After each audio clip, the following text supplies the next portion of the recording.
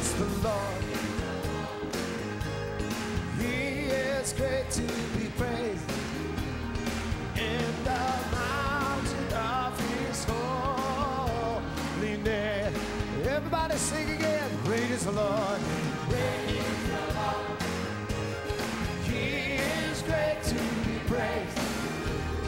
In the mountain of his holiness. Yeah, everybody sing. Great is the Lord. Hallelujah. He is great to be praised. In the mountain of his holiness. Here we go. I will lift up my voice. I will sing to the Lord. I will open my eyes. All right. I will dance in his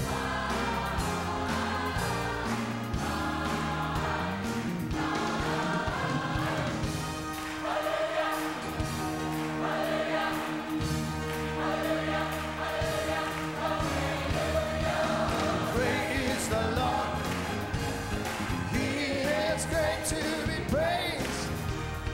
In the mountain of his holiness.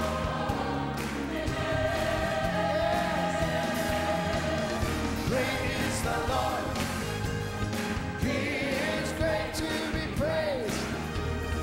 In the mountain of his holiness. I will. Here we go. I will lift up my voice. I will sing to the Lord. I will open my eyes. I will dance in his light. All right, everybody sing hallelujah. Hallelujah. Hallelujah. Come on. Hallelujah. Hallelujah. Hallelujah. Great is the Lord. He is great to be praised. In the mountain of his holiness. In the mountain of his holiness. So great to be praised. In the mountain of his holiness. Sing the chorus again. Come on, choir. Great. Great is the Lord. He is great to be praised. In the mountain. In the mountain of his holiness. One more time. Great is the Lord. He is great to be praised. In the mountain. In the mountain of his holiness. Great is the Lord.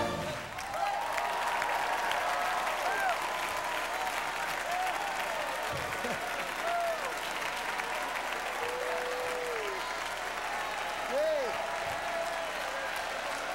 Great, oh Lord.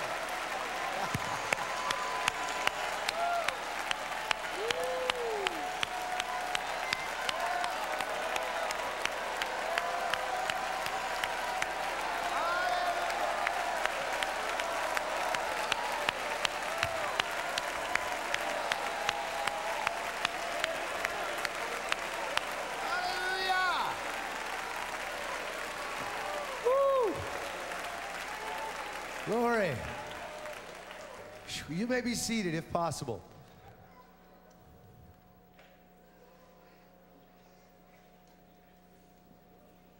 Amen.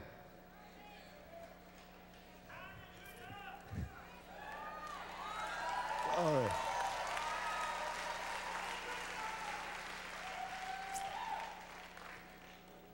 Welcome to Revival. Tonight is our 6,820th service. No, I'm sorry, that's not right.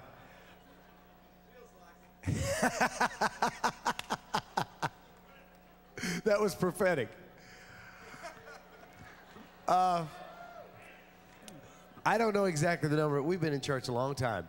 And we want to welcome you tonight. How many of you are here tonight? This is your first time to visit the revival. First time. Wow. Well, God bless you. We want to welcome you and just say, where have y'all been? God bless you. It's sure good to see you tonight. For the next few minutes, we're going to take time in the service that as we have done every Friday night since the beginning of revival, to baptize believers that have accepted Jesus Christ as their personal Savior.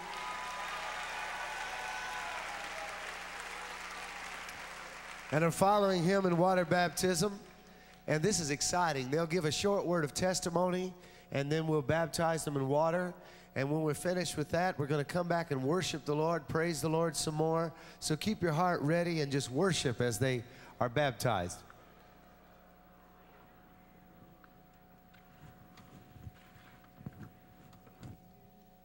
As we begin the baptismal service, we have a special treat for you. A man and a woman coming together. They were saved just 2 weeks ago. They were married this afternoon by Randy Worrell in the chapel.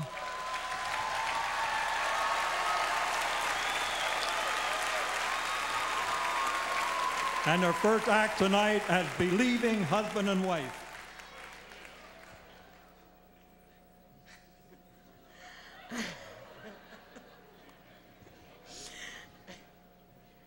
Ladies and gentlemen, this is my wife, Linda.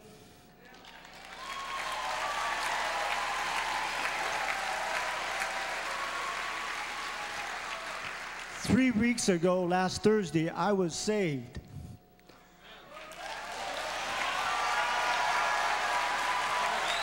A week ago, my wife here was also saved.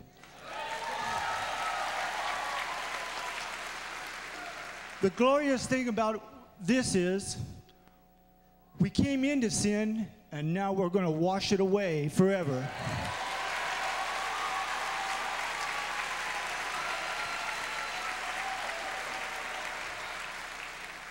Our body will be cleansed. We will be delivered to Jesus as one. All because of the revival that has become into my heart and hers. And I hope when it comes out, you will all come to this altar and become one with Jesus.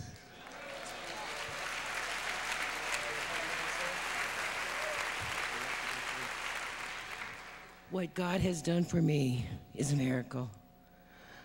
I've been cleansed of cancer. He's healed. He's healed my shattered arm that the doctor said I couldn't use until December. He is wrong. He's the doctor, he's not the physician. He's not the physician. Because I was at the end of my rope. I truly was at the end of my rope, and I had turned against God. And I had sinned, and I lived in sin. Oh. So I let go of that rope. And I was caught in the loving arms of Jesus.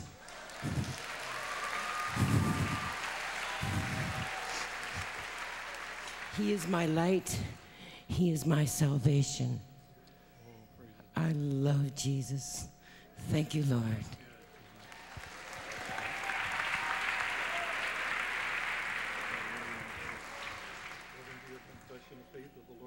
Christ, we baptize you in the name of the Father, the Son, and the Holy Ghost.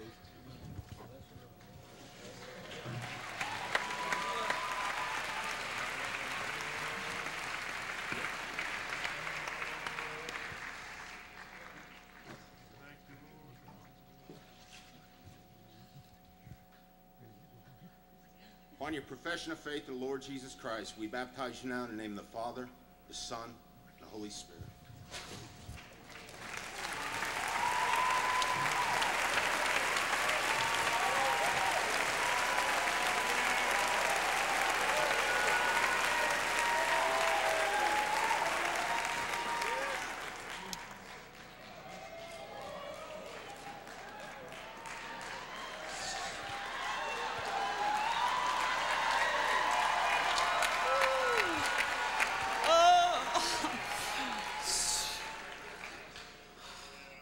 Whoa. Man, God is awesome. My name's Amy Lynn Ferguson, and I'm 21 years old. When I was about 5 or 6, I accepted Jesus Christ as my Savior, but I didn't accept him as my Lord or my Father.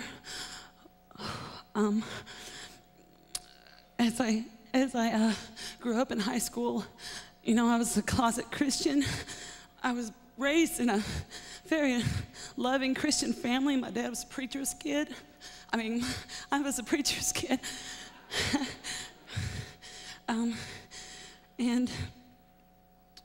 My brother was an alcoholic and drug addict for most of his life, his teenage years, and I hated him. I hated him.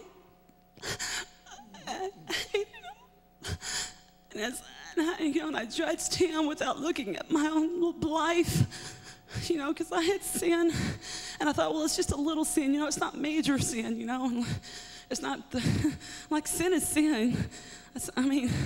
Sin is sin, man. And as I grew up, I just got rebellious against God. I took advantage of his grace and his love. When I was about 4 years ago, my sister was diagnosed with bone cancer, my only and oldest sister. And God gave us words that she was healed, you know, so we're okay, well, she's not gonna die because she's healed. But God took her on to heaven, and I got mad and angry and had all this confusion because God, I said, you know, you said she was healed. And my brother, he turned to his drugs and his alcohol for the comfort. And I followed in his footsteps. I became what I hated. And I tried to hang on to God. I tried to have that relationship at the same time, hanging on to the world. And he showed me, you know, it took me a long time to realize, you know, you can't have both. You can't have two masters. Whew. I look for my comfort in marijuana. I look for my comfort in the arms of other men. Thank God I still have my virginity. At least I was brought up with enough Christian background, you know, I didn't go all the way. And even that, you know, I'm just going a little, you know, we're just heavy petting just a little, you know, it's not, you know, I'm not having sex, God. So, I was just so deceived. I was so deceived. I look back now, I don't even know who that person is. I don't even know who she is, man. She's like a stranger. Whew. I came to this revival last February, and God was calling me, man. He was calling me for so long. And I confessed to my mom, who had no idea what was going on for like 2 years almost, over a year. I was into drugs and just partying, you know, and just all these blinders on my eyes, all these veils in my eyes. I couldn't see the truth. And he was calling me the whole time. Jesus was praying for me, weeping for me. Oh, God. Oh, okay, so I came down here last February, and man, oh, he washed me.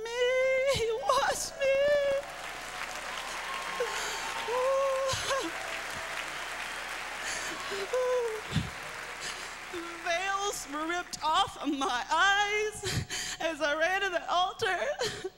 The veils were ripped off, man.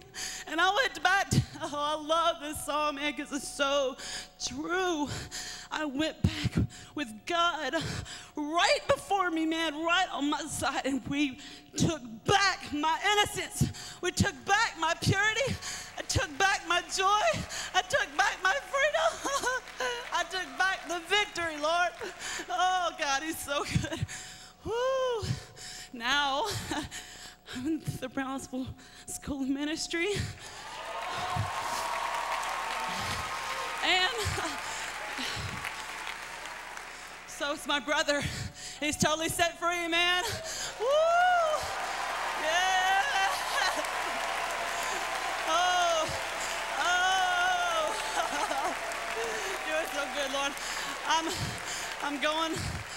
God all the way, man. He is my Lord. He is my Savior. He is my comfort. He is my healer. He is my God. He is my Father. He is my lover. Lord, I'm all yours, God. I'm all yours, Lord. Oh.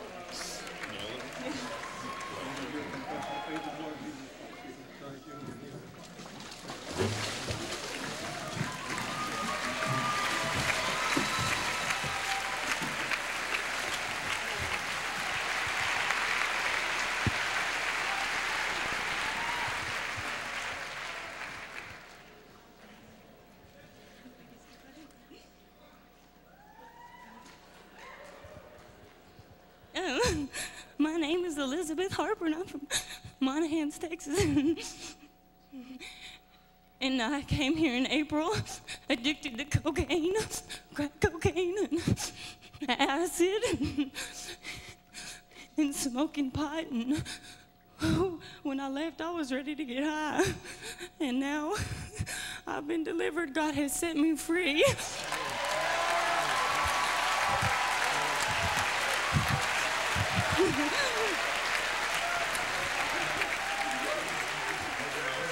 Elizabeth, upon your profession of faith in the Lord Jesus Christ, we baptize you now in the name of the Father, the Son, and the Holy Spirit. Hallelujah.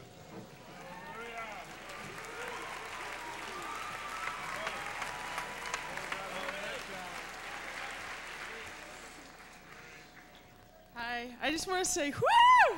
I am high with the Spirit. And this is better than drugs. I want to thank the Lord for Steve Hill for coming into my life. I have been down the road of drugs and seen the blackness of the darkest pits and didn't think I could ever come out. I've been saved a long time ago, and I backslid and came back to drugs, and I was a junkie for 6 years, maybe 8, 10, I don't remember. I just love Jesus. And I got out of an abusive relationship about 2 weeks ago. And I asked him to leave Saturday night, and Sunday morning hit me, you've got to go to Brownsville. And I came, and I said, Lord, I just want Steve to lay his hands on me and pray over me. And 2 weeks ago, he laid me out. And I praise God, and I thank you, Jesus. And when I saw him, it was told I needed to come back and renew my baptism. And this is what I'm doing. I thank Lord, I thank the Lord, I thank the Father for his Son, Jesus. I thank you, Jesus, for dying for me. Hallelujah.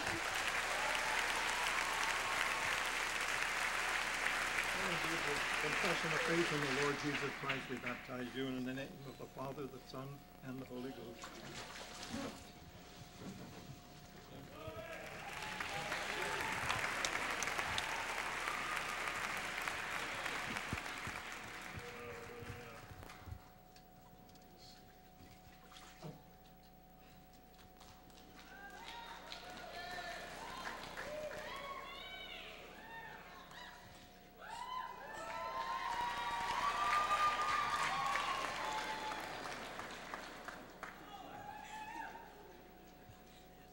My name is Wendy Fisher, and I'm from Omaha, Nebraska, and I grew up in a Christian home, and I was one of those good kids who knew all the verses and everything like that, and I never drank or smoked or anything, but I was so lost because I didn't have Jesus.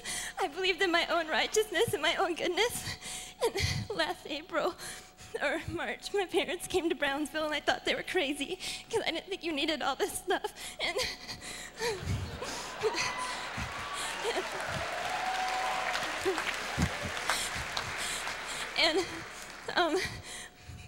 Pastor Carrie Robertson was praying for my mom, and he asked where her husband was, and my dad was right next, and then my brother and my sister, and he prayed for our family. And that night, I was in Omaha, and the Lord showed himself to me, and I saw for the first time that I wasn't righteous at all, and that I was just evil in his sight. And I bowed my knee to him for the first time, and I said, Lord, take all of me. And I saw myself, and I saw my sin, and I'm just so thankful to him because he set me free from anger and hatred and bitterness and all kinds of things, lust. set me free from everything. And now I'm in the school of ministry, and I just want to give him everything that I am.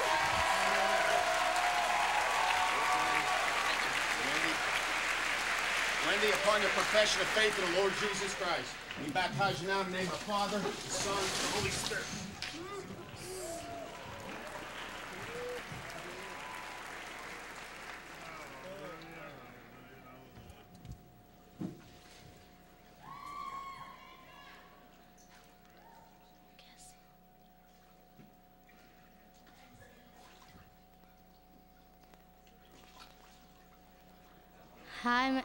Hi, my name is Sandra Walker.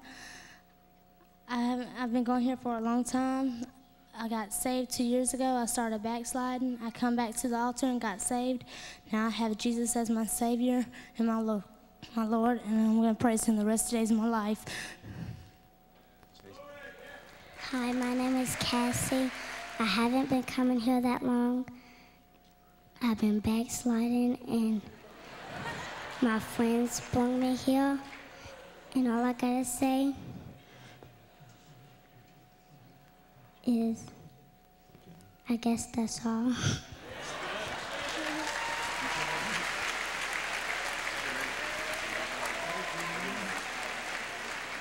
your profession of faith in the Lord Jesus Christ, we baptize you now in the name of the Father, the Son, and the Holy Spirit.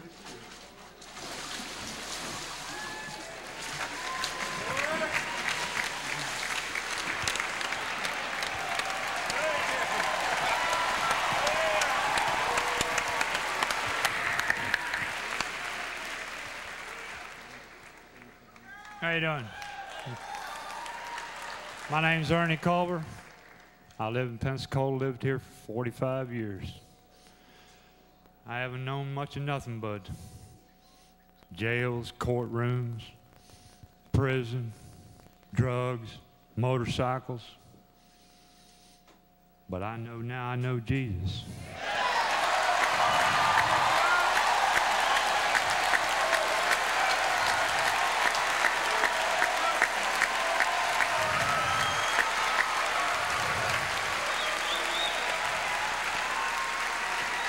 I don't need to go back to that no more, because Jesus set me free from all that.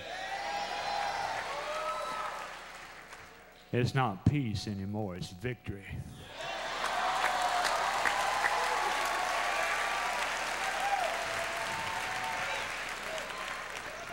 Satan, you were defeated on the cross. You defeated it in my life because I gave it to Jesus. Thank you.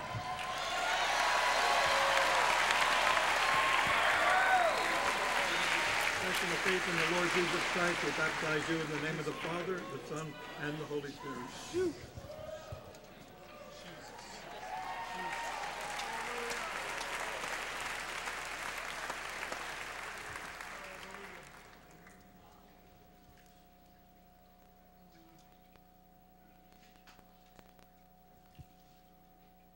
Praise the Lord. My name is Darrell Lemon. I'm from Henderson, Kentucky. I came to this revival.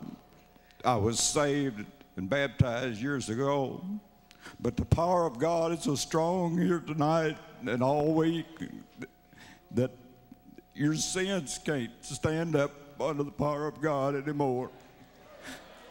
And you'll bring them out, people. My problem was that I wanted to put myself ahead of God, you know, but God has to be first.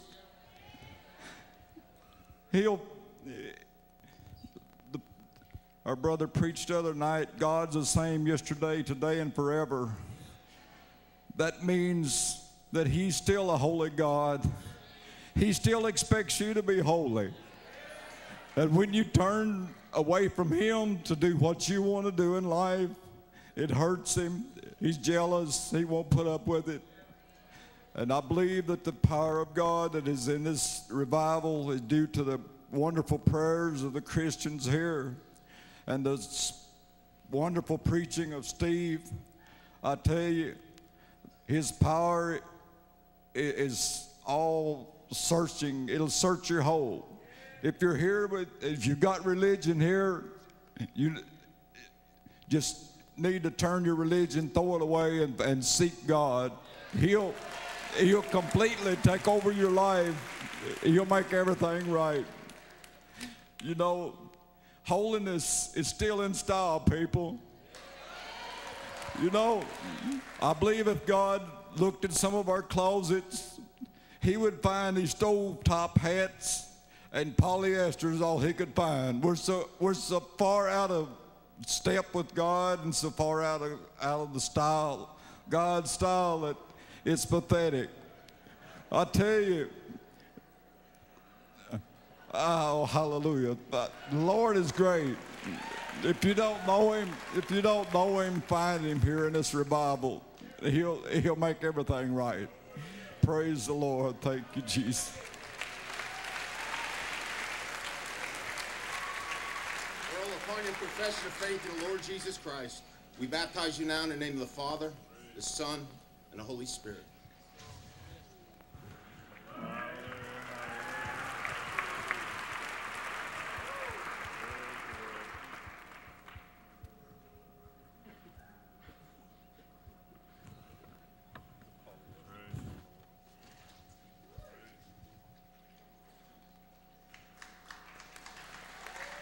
My name's Robert McKenzie. I'm from Richmond, Virginia. And I spent 31 years having drugs do me and 16 years on the street. And now I've got the presence of God in my life.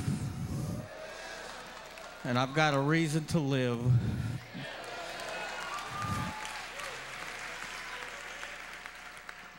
And I'd just like to thank the Lord for taking the time to love me and to come into my life.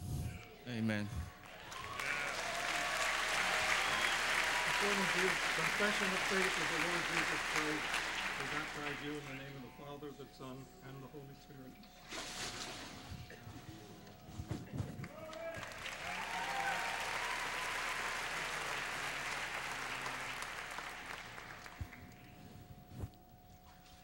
G'day, my name is Philip Greenley. I'm from Australia.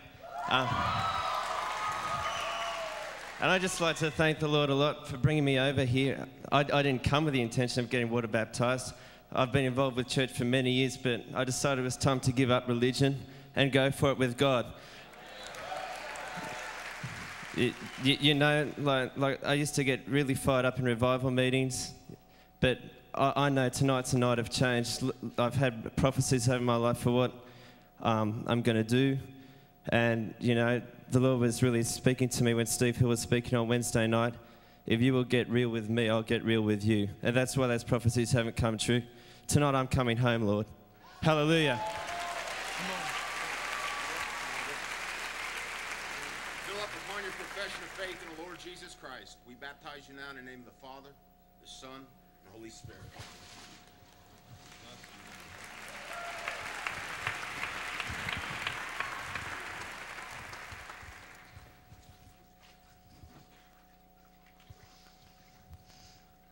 Whoa.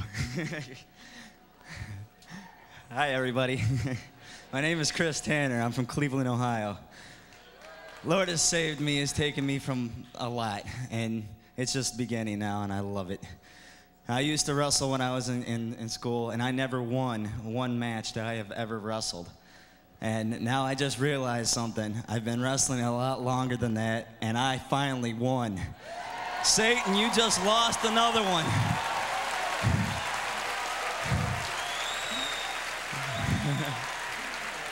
Thank you. I'm here. Thank you.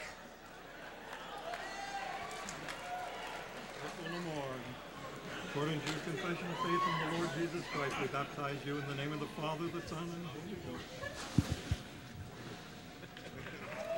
Hallelujah!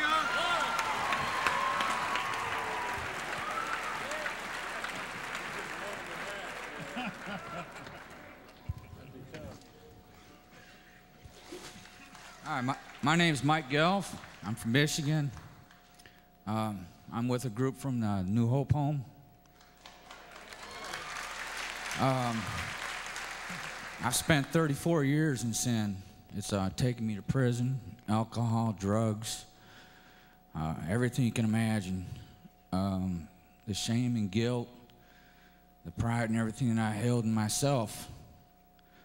I didn't understand what was keeping me back from Jesus until I found out that He had died for all my sins before He knew all my sins before I'd even committed them. And it took me going to an altar and giving all those sins back and asking forgiveness for that. And today I can say I love Jesus. He's in my life.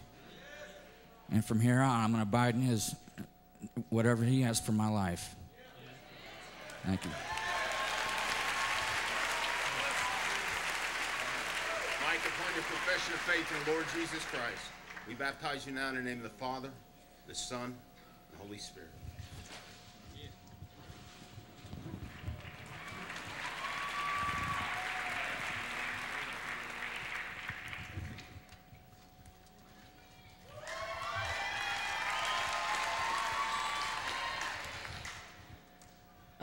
When I was 5, I just felt hurt and rejected when my father left and everything. And over the years and stuff, I just blamed God for everything. I just hated Him. When I got older, I just wanted to kill myself. I just blamed Him. I was just praying for Him to kill me because I knew if I killed myself, I would go to hell. And then I went to a psych hospital for depression and everything, and since God didn't kill me, I just said, well, I'm going to get back at the world, and I dealt drugs, crack cocaine, and just did evil things to try to get back at the world. And then I tried to hustle God, but I said, you know, God, I'll give you the drugs and stuff if you just make me rich. I thought money could fill the void, and I couldn't do it. And then I started watching these videotapes of Brownsville and stuff, and he said, you know, the little stuff, you know, like smoking and R movies and all that, that's why I didn't feel any difference and stuff. And I thought, man, there's no way that God's going to send me to hell for that little stuff. And then God reminded me that Adam and Eve thought the same way, too. They thought, there's no way God's going to kill me and kick me out of the garden for this, just eating this little apple. And that's when I just said, man, I just need to get saved. I just need to really know Jesus, really live for Him, just love on Him. And I'm just warning you guys, don't think the same way Adam and Eve did. Just love on Jesus. And Jesus, I just thank you right now for saving me and just loving on me.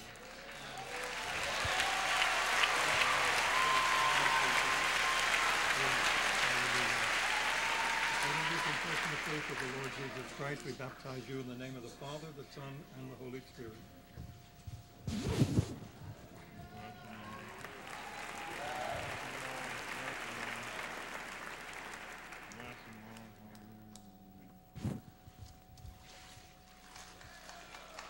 My name is Darrell Wayne Lee. I'm from Clinton, Mississippi.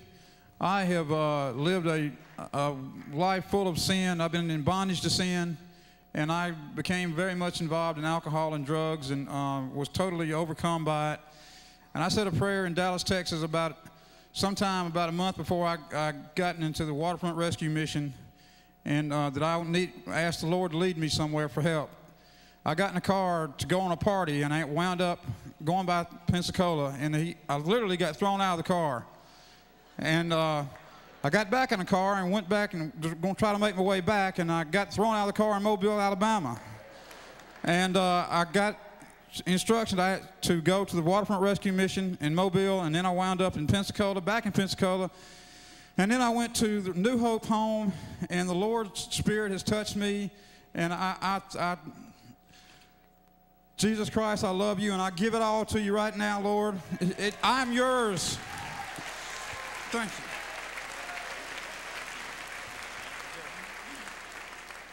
Darrell, upon your profession of faith in the Lord Jesus Christ, we baptize you now in the name of the Father, Son, and Holy Spirit.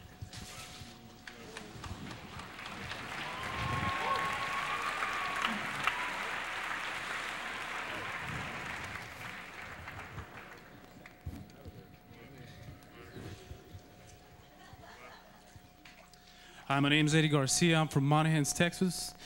I want to thank the Lord first tonight for this revival. And I want to thank the Lord because I backslid. But now, one thing I know that when I came back to Christ was that He didn't let me down. I let Him down. But one thing I know now is that I'm redeemed and sanctified. Pray, thanks, Lord. According to the confession of faith of the Lord Jesus Christ, we baptize you in the name of the Father, the Son, and the Holy Spirit.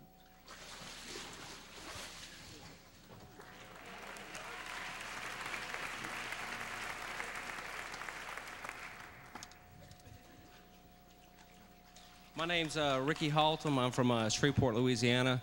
3 months ago, God led me to the New Hope home in Gulf Breeze, Florida. Had a problem with drugs. Had a lot of other problems too. Had a lot of unforgiveness, a lot of bitterness, a lot of pride, a lot of rebellion, you know, but God's cleaned me up. Also, the doctors told me I was manic depressive, bipolar. I was taking 1,000 milligrams of Divalproex, 100 milligrams of Zoloft, and 200 milligrams of trazodone to help me sleep at night. But none of it worked, There ain't but one cure for sin, and that's Jesus Christ. And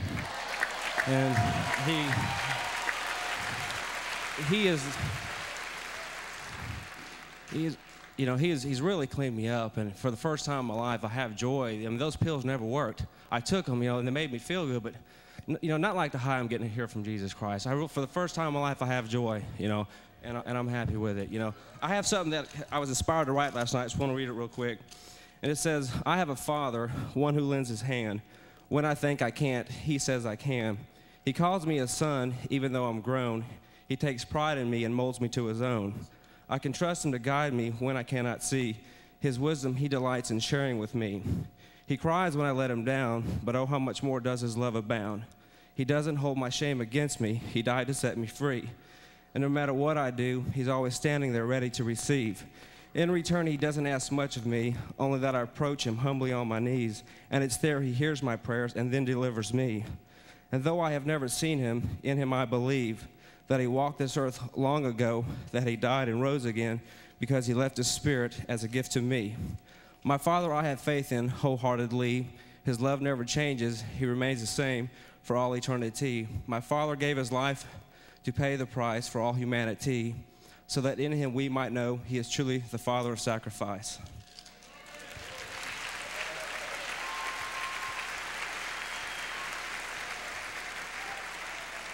Ricky, upon your profession of faith in the Lord Jesus Christ, we baptize you now in the name of the Father, the Son, and the Holy Spirit.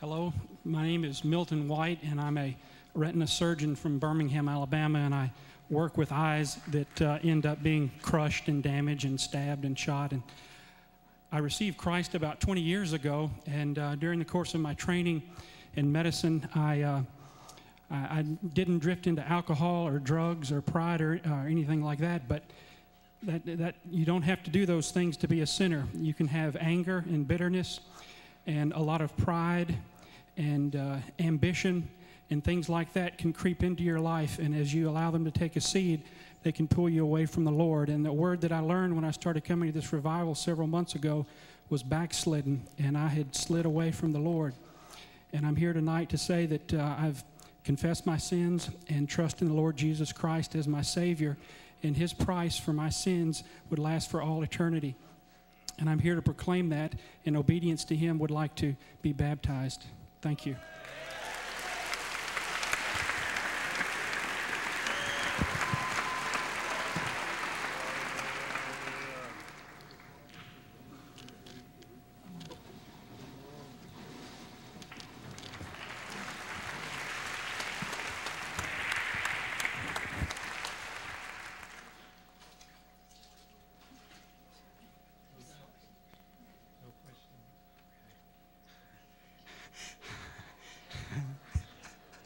Hi.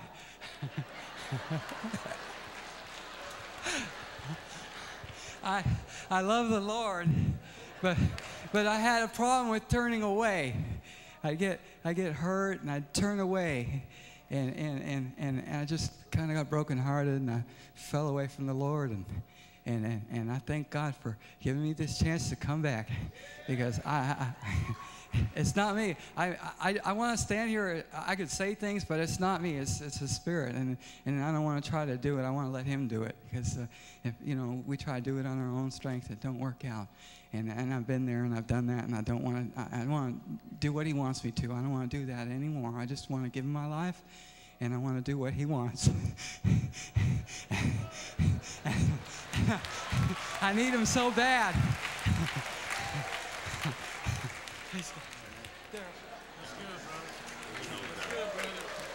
Darrell, upon your profession of faith in the Lord Jesus Christ, we baptize you now in the name of the Father, the Son, and the Holy Spirit.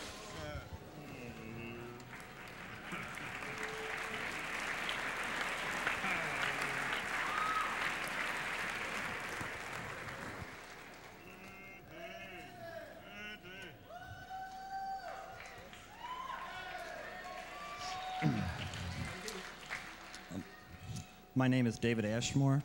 I'm from Illinois. I was raised in a Christian home.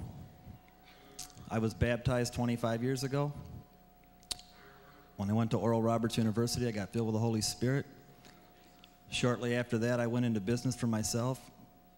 I felt at the time the Lord put me there, and he did. But as the years went along and the money started coming in, I took the gift and I left the giver. About a year and a half ago, my wife and I we have 4 children.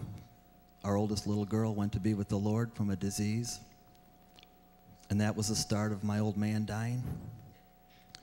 For 14 weeks, I never took more than a half a breath during my waking hours. My shoulders were starting to turn in as my body was dying. I found out that there was a revival down here at Brownsville. At the time, I didn't care, but the Lord loved me enough to send me down here. It was a Saturday night, September 21st of '96. Lyndell gave a prophecy, and in that he said, "How long are you going to sin and try to take the sin out of your life and then turn around and do it again? Don't you know that if you'll give me your whole heart, I'll take that sin out of your life?" I broke the rest of that service, and I've heard the rest of the preaching that's gone on here the last 100 and some messages since then, but Steve, that night, I didn't hear anything you said.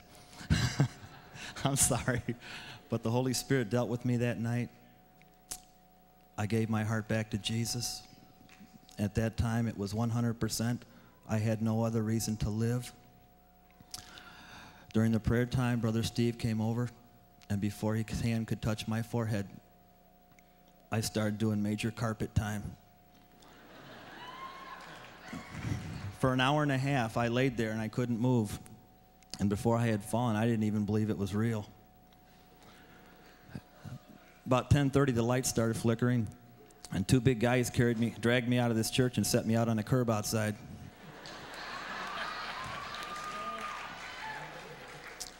To make a long story short, 2 days later, I flew home, and I was driving around in one of the subdivisions that I owned.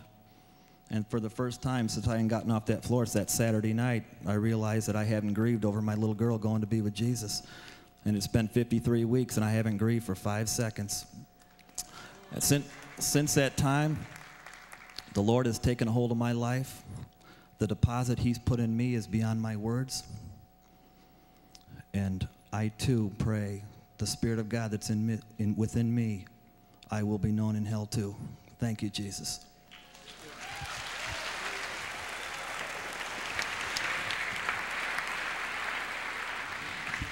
Of the Lord Jesus Christ, we baptize you in the name of the Father, the Son, and the Holy Spirit.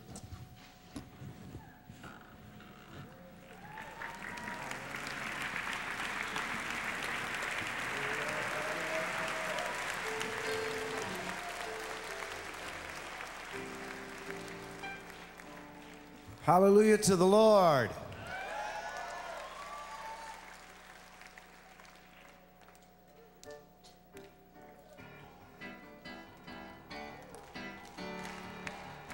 The Lord reigns, the Lord reigns, the Lord reigns. Let the earth rejoice, let the earth rejoice, let the earth rejoice.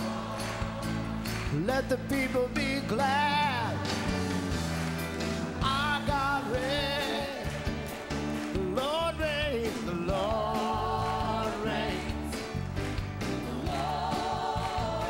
Oh, yes, he reigns.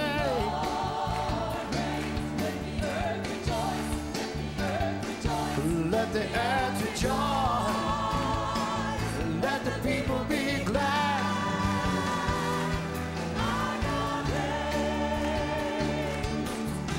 A fire goes before him and burns up all his enemies. The hills melt like wax at the presence of the Lord.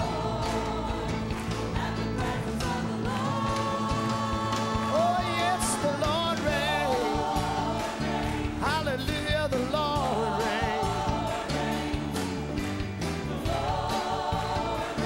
Let the earth rejoice. Let the earth rejoice. Let the people be glad. Our God reigns. The heavens declare his righteousness.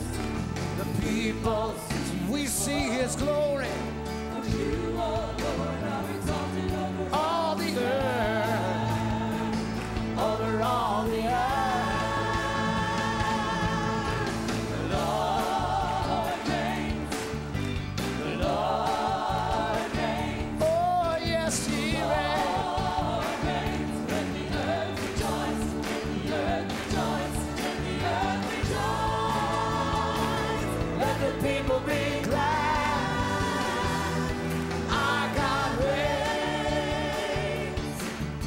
A fire goes before him. Come on, sing. Burns up all his enemies. The hills smell like wax at the presence of the Lord. At the presence of the Lord. Oh, the Lord reigns. Oh, yes, he reigns. Lord reigns. Hallelujah, the Lord reigns. Let the earth rejoice. Let the earth rejoice. Let the earth rejoice. Yes, he does. Let the people be glad. Our God reigns. The Lord reigns. Say the Lord reigns. The Lord reigns. The Lord reigns. Let the earth rejoice. Let the earth rejoice. Let the earth rejoice. Let the people be glad. Our God reigns. Hallelujah for the Lord our God, the Almighty reigns. Hallelujah for the Lord our God, the Almighty reigns. Hallelujah for the Lord our God, the Almighty reigns. Hallelujah. Hallelujah for the Lord our God, the Almighty reigns. Great is he. Great is he who's the King of kings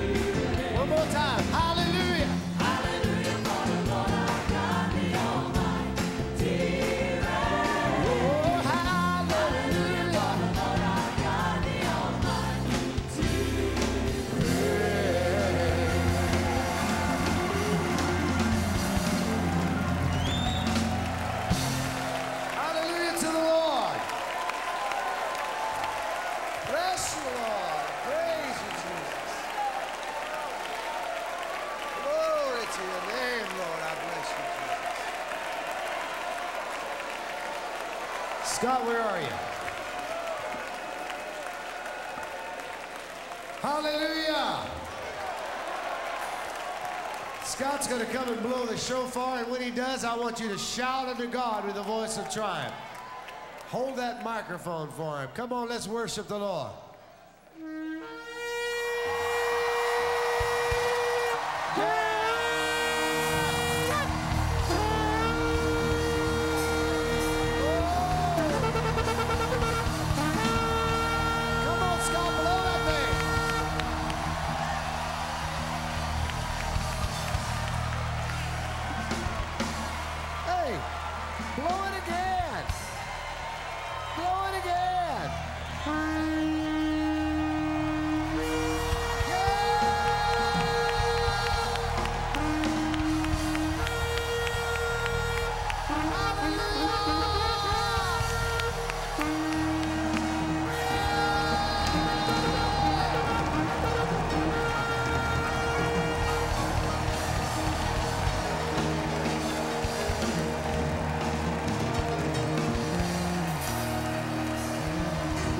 Trumpet in Zion, Zion. Sound the alarm on the holy mountain. Blow the trumpet in Zion, Zion. Sound the alarm. Blow the trumpet in Zion, Zion. Sound the alarm on the holy mountain. Blow the trumpet in Zion, Zion. Sound the alarm. They rush on the city. They run on the wall. Great is the army that carries out his word. They rush on the city. Oh, yes, they do. Great is the army that carries out his word. Oh, the Lord utters his voice before his army. Before his army. Oh, before. Oh, yeah. Blow the trumpet in Zion, Zion. Trumpet in Zion, Zion. Oh, Lord. Blow the trumpet in Zion, Zion. Sound the alarm. Holy mountain. Blow the trumpet in Zion, Zion. Sound the alarm. Blow the trumpet in Zion. Sound the alarm on the holy mountain. Blow the trumpet in Zion. Sound the alarm. Sound the alarm. Sound the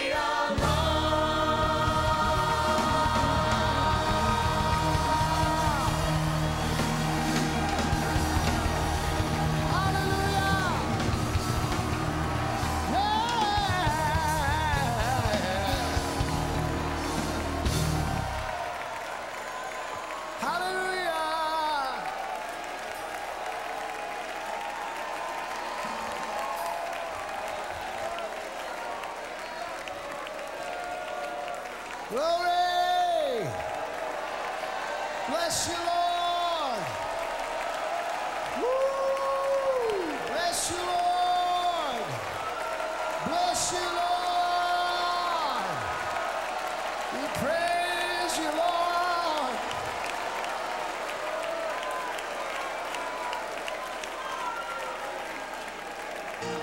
Well, I went to the enemy's camp and I took back what he stole from me. Took back what he stole from me. Oh, yes, I took back what he stole from me. Yeah, I went to the enemy's camp and I took back what he stole from me. You know he's under my feet. He's under my feet. He's under my feet. He's under my feet. He's under my feet. He's under my feet. Satan is under my feet. I went to the enemy's camp and I took back what he stole from me. Took back what he stole from me. Took back what he stole from me. I went to the enemy's camp and I took back what he stole from me. He's under my feet. He's under my feet.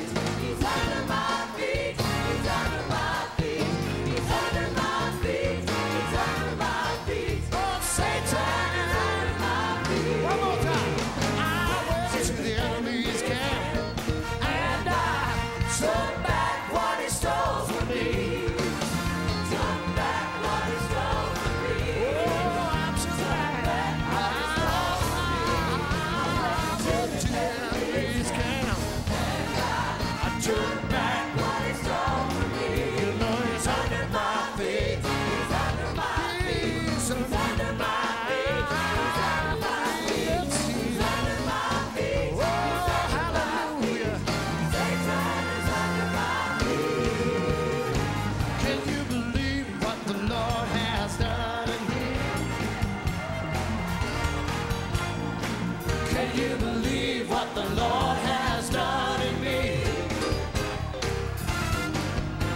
He saved me, cleansed me, turned my life around, set my feet up on the solid ground. Can you believe what the Lord has done in me? I can't believe it. Can you believe what the Lord has done in me? Can you believe what the Lord has done in me? He saved me, cleansed me, turned my life around. On the solid ground. Can you believe what the Lord has done in me? Look what the Lord has done. Look what the Lord has done. He healed my body. He touched my mind. He saved me just in time. Oh, I'm gonna praise His name. His day is just the same. Come on, let's praise Him. Come on, praise Him. Look what the Lord has done. Oh, look what the Lord has done. Oh, look what He's done. Look what the Lord has done. He healed my body, touched my mind, saved me. Oh, just in time. I'm gonna praise Him. Yeah, I'm gonna praise Him. His day is just the same. Better and better and better and better. Look what the Lord has done. Here we go. Come on, praise Him. Praise Him. Praise Him. Praise Him. Praise Him. Praise Him. Praise Him. Praise Him in the sanctuary. Praise Him in His mighty acts. For His mighty deeds. According to His excellent greatness. Praise Him on the tambourine. Praise Him on the instruments. Praise Him with the cymbal. Praise Him with the dance.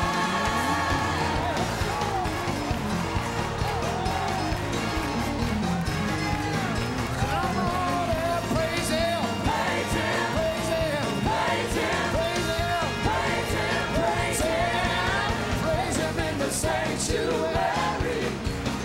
Praise Him in His mighty acts. For His mighty deeds. For His mighty deeds. According to His excellent greatness. According to His excellent greatness.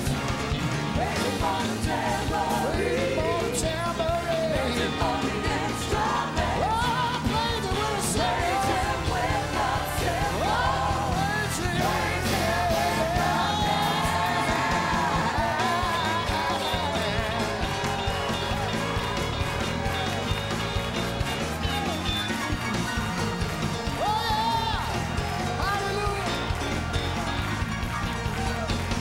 Let everything that has breath, come on now. Let everything that has breath. The Bible said, let everything that has breath. Let everything that has breath. Oh, you gotta let everything that has breath. Let everything that has breath. Before the rocks and the mountains cry out, let everything that has breath. Let everything that has breath. Oh Lord, we praise You. Praise You. Praise You. Praise You. Praise You. Praise You. Praise You. Praise You in the sanctuary. In the sanctuary.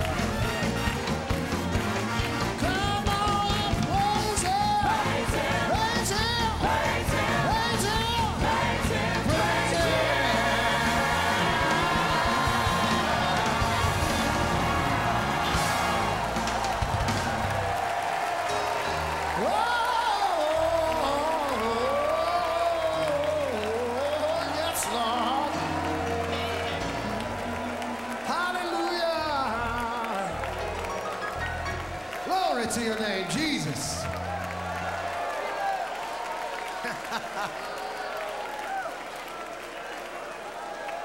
Bless the name. Woo. Jesus.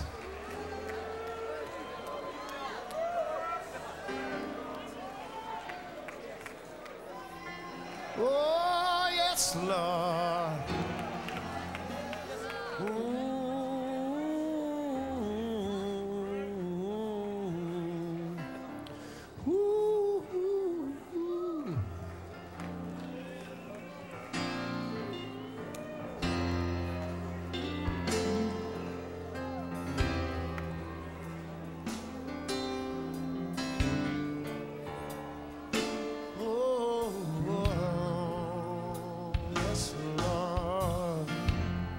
Praise you, Jesus.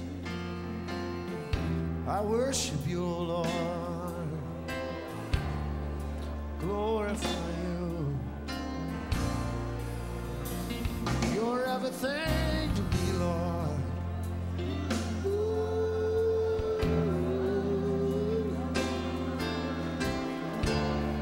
Oh, yes, Lord. Here I once again, I pour out my heart, for I know that you hear every cry. You are listening, no matter what state my heart is in. You are faithful to answer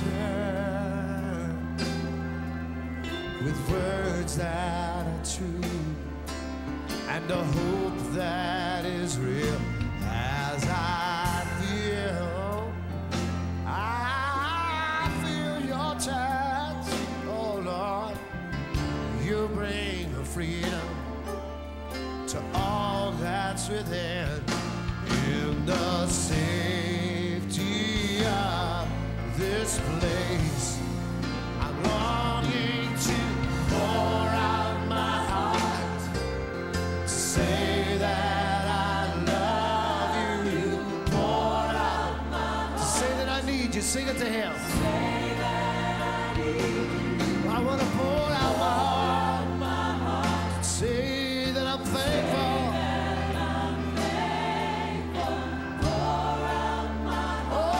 Say you're wonderful. Say that you're wonderful.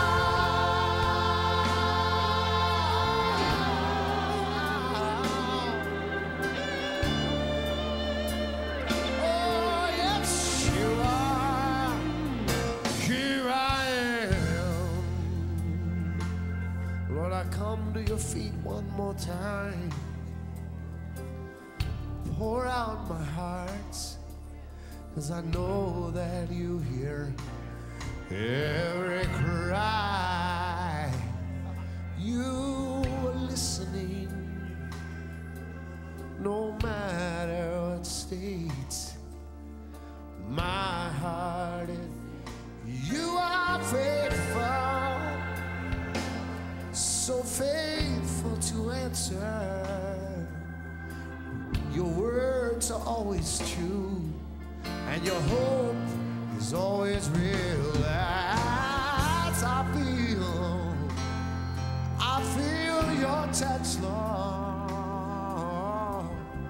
You bring freedom to all that's within. In the safety of this place, I'm longing to pour out my heart, to say that I love you, yes I do. Pour out my heart. Oh, to say that I need you. Pour out my heart. Say that I'm thankful. Say that I'm thankful. Oh, I'm gonna pour out my heart, to say that you're wonderful. Say that you're wonderful. Oh,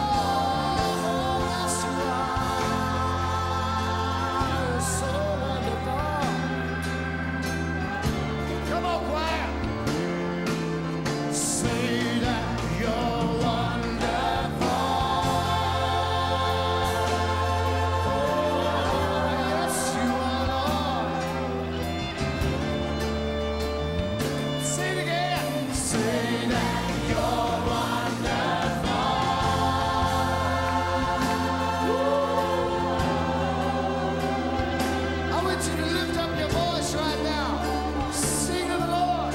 Say that you're wonderful, Lord. Yes, you are. So wonderful.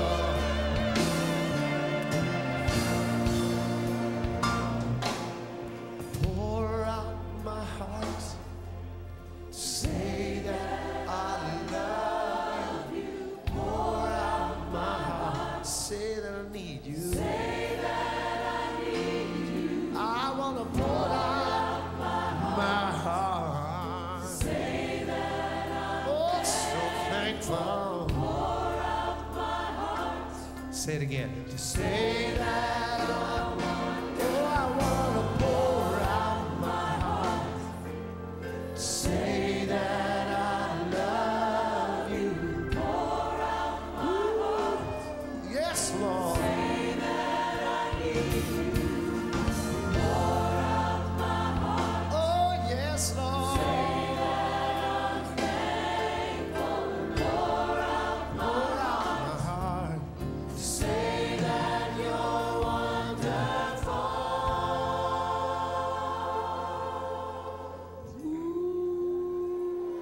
Yes, you are. Yes, you are so wonderful. Oh, your name is high and holy. I love you, Lord, with all my heart, all my soul. My life is yours, Lord. Place it in your hands. I give it up, Lord, for you. Here I am. Here I am. Here I am. Here I am, Lord. Here I am, Lord. Here I am, Lord. Oh, I'm here. I'm here. I'm here. Waiting on you. I'm waiting on you. I'm waiting on you, Lord. I'm yours. I'm yours. I'm yours, Lord.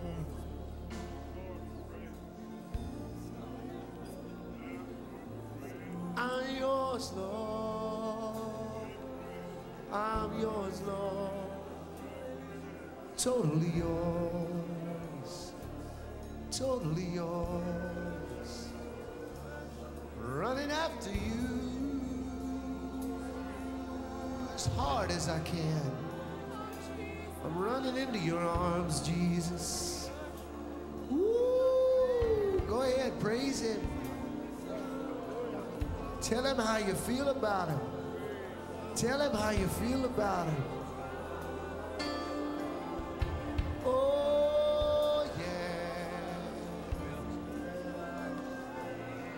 Talk to him like he's right here, because he is. Jesus, you're everything to me.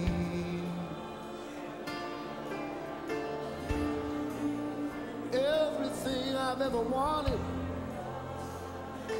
Everything I've ever hoped I could find is in you, Lord. Oh, my hope is in you. My life is in you, Lord. Everything I own, everything I have is yours, Lord. Oh, lover of my soul.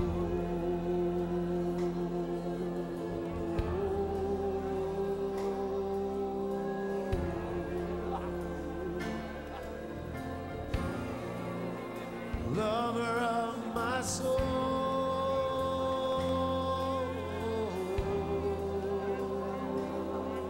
sweet Jesus. Go ahead, enter in. There are people all over this building. Enter into the presence of the Lord. Has never done this in your life. Go ahead. Yes, Jesus. Yes, Jesus. Yes, Jesus. Here I am, Lord. Here I am, Lord. Here I am. Here I am. Here I am. Here I am. Take Take my life, take my heart, take everything. It's all yours. I was made to sing your praise. I was made to give you glory. So here I am, Lord. I love you. I love you. I love you, Jesus. I love you, Jesus. I love you, Jesus. I love you, Jesus. Sweet Lamb of God.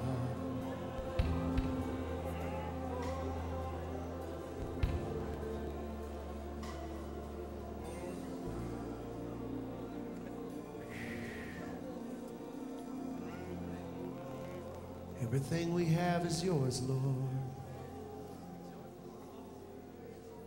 Here we are, Lord. We present ourselves to you. Here we are, Lord. We're your people. We love you, Jesus. We love you, Jesus. We love you, Jesus. We fail sometimes, but we love you. We love you, Lord. Our heart is after you, Jesus. We're going after you as fast as we can, as much as we know, Lord. We're going after you because we want nothing more than to feel your presence, to feel your nearness, to know you're here. Oh, you make our hearts sing. You make joy spring out of our lives. Hey! Oh! Living water, living water, living water. Mm.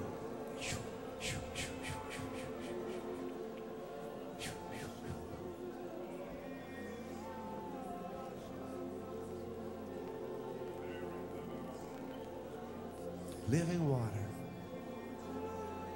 living water, living water.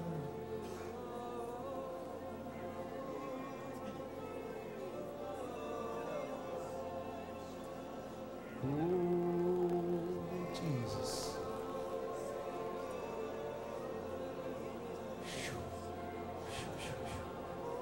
Mm. Oh, he's here.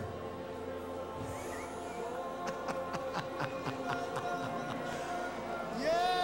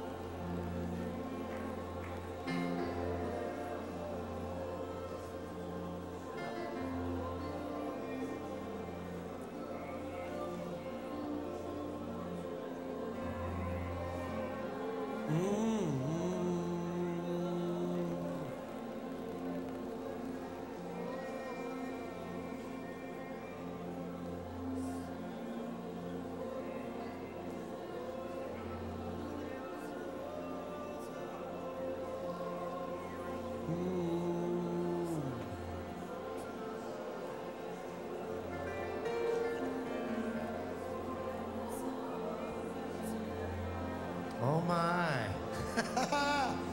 Sweet Lord, we love you.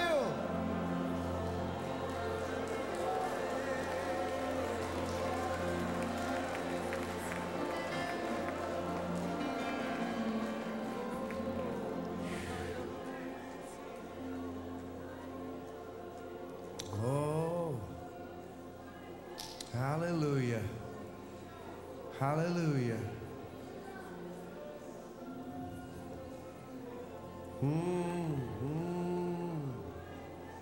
Yes, yes, yes, yes, yes, yes.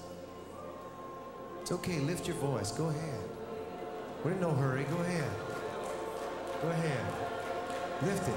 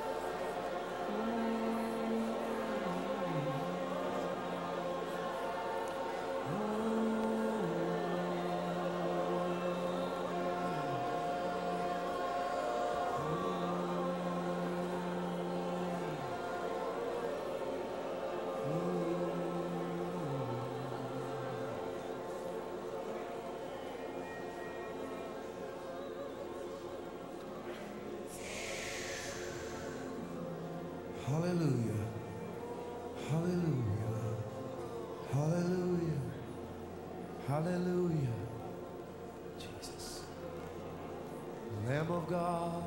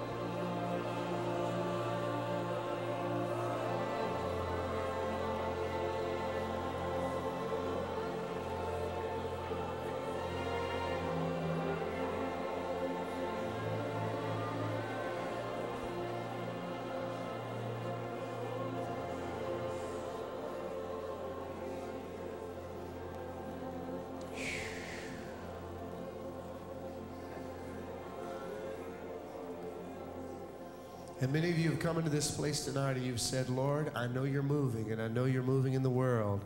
And you've said to the Lord, Lord, where are you in my life? Where are you in my life?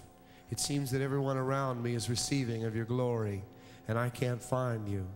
And the Lord says that coming to this meeting was stepping out of the boat on your part, because this is out of the boat for you.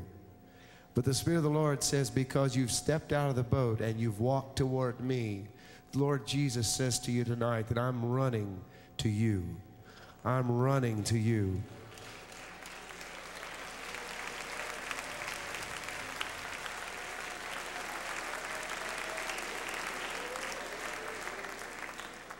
And what the Lord has began in your life tonight, He's going to continue. So prepare yourself and position yourself to go all the way with Jesus, because the Lord is running after you. And if you'll give in to His Spirit completely, you'll be amazed in coming weeks of what the Lord will do.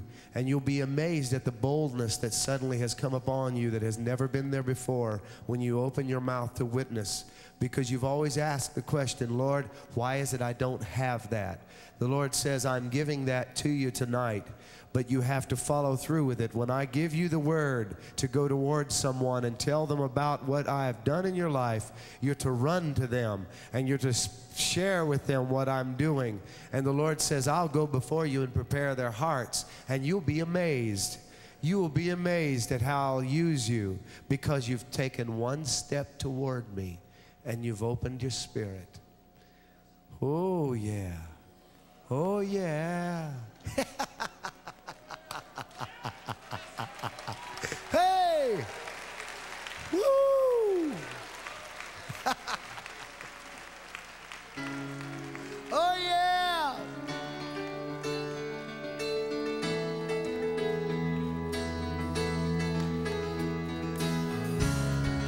Oh, yeah!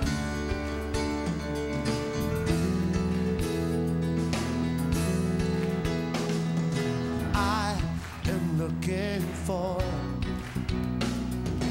I am longing for the place where I can lay my head upon your breast.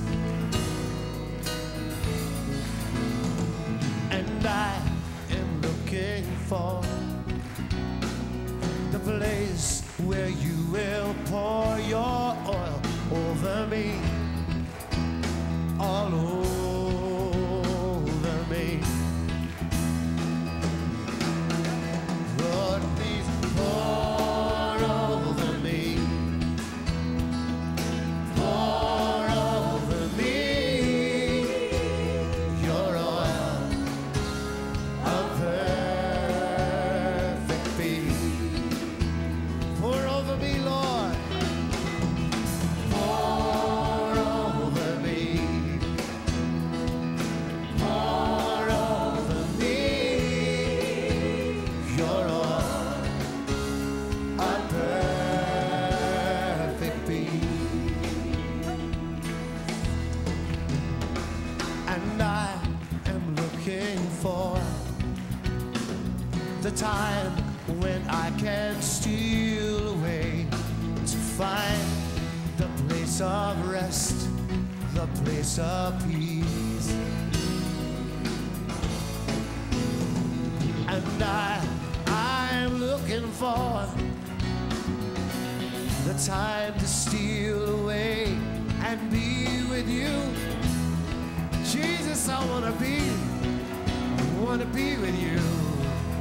Oh yeah, won't you take me away? Take me away, Lord. Take me away, so I can be. I can be with you.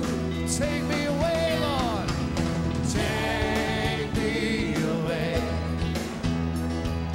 Take me away, so I can be with you. Come on, sing. Take me away, yes, Lord. Take me away, so I can be with you. Take me away, Lord. Take me away. Take me away, so I can be with you. And I am looking for, I am longing for the place where I can lay my head upon your breast. Oh Lord, I am looking for, oh, the place where you will pour your oil over me. Oh, pour it all over me, all over me. Come on, sing to him. Lord, please pour over me. Pour over me your oil of perfect. One more time, pour over me, Lord. Pour over me. Oh, yes, Lord. Pour over me your oil of perfect. Oh, your oil of perfect peace.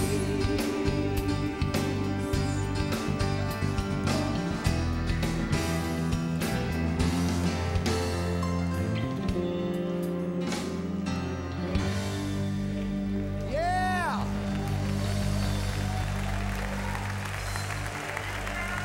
Oh yeah. Lift your voices. Hallelujah. Praise God. Thank you, Lord. Oh, we bless you, Jesus. We bless you, Lord. Hallelujah. Hallelujah.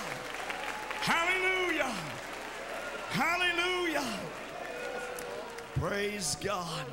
Well, we welcome you to Friday Night Revival. There's nothing like Friday Night Revival. Hallelujah. I'll tell you, if you don't get anything else during the week of revival from Wednesday through Thursday, Friday night's worth it all. Thank God. Thank God. People, they wonder, how in the world do you folks keep doing this? Well, you know, there's some things you have to do and there's some things you get to do. And even in Christianity, it's that way. You know, you have to receive Jesus as your Lord and Savior to be a Christian. You have to do that. You have to live without sin and be holy as the Lord's holy, because without that you won't see God. You have to do that. But then God lets us do some things like raise our hand. Hallelujah. You don't have to raise your hand, but we get to do that, you see. And we don't have to be in some mystical trance, or we don't have to be worked up into some ecstatic state in order to do that. We just get to do that. And then we get to clap our hands sometimes. We just clap our hands if we want to. Hallelujah. Hallelujah. We just get to do that. You don't have to do that to be saved, but you get to do it. And then God even lets us get to dance sometimes. Yeah, you don't have to do that to be saved, but you get to do that. And, you know, it's those get-tos that really bless me. I mean, I don't have any problem with the have-tos, but the get-tos is where I really, really get blessed. When you meet the have-tos, the get-tos are fun. It's absolutely marvelous. And God's just in this place in such power and such glory. I'll tell you, to just witness the testimonies in the baptismal pool. Now, I know that every one of those testimonies was not theologically correct. I know Steve Hill didn't save anybody, although he was given credit, and Steve knows that. It's Jesus that saves. But you see, these folks just got saved. They just got saved, and they're going to learn about the Savior later. Right now, they just know somebody preached to them, somebody reached out, somebody touched them, and so they give the credit to them. But, you know, they'll learn. Just give them a little room. Just give them a little time. The wonderful thing about the cross is the ground is absolutely level at the foot of it. In that baptismal pool tonight, there were people baptized right off the street. And in that same water, there was a medical doctor baptized. And in that same water was another person that's been a drug addict most of their life. In that same water, there was a builder from outside of Chicago, Illinois, that was baptized in that water. And everybody in the same water, everybody's the same. The water didn't change. We didn't have one set of water for one group of people, another set for another group. You know, it was all the same. With the ground is level at the foot of the cross.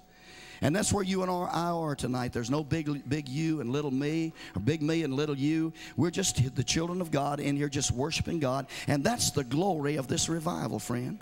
That is the absolute glory of this thing. Hallelujah. Hallelujah. And it isn't Assembly of God. It isn't Pentecostal. It isn't Baptist or Methodist or anything like that. It's just God coming down and blessing His people. Hallelujah. It's so good to be one in this place tonight. There's such a unity here, no telling what God's going to do. You may be seated. I'm going to take just a couple of moments, and we're going to receive an offering. Hallelujah. Hallelujah. Yeah.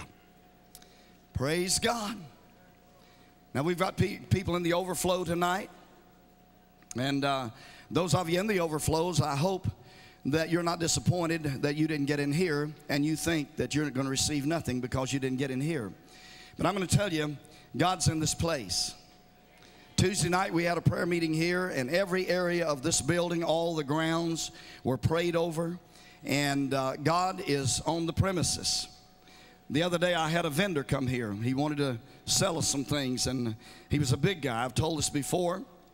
But just to illustrate the presence of God here on this property, this guy was a former professional wrestler.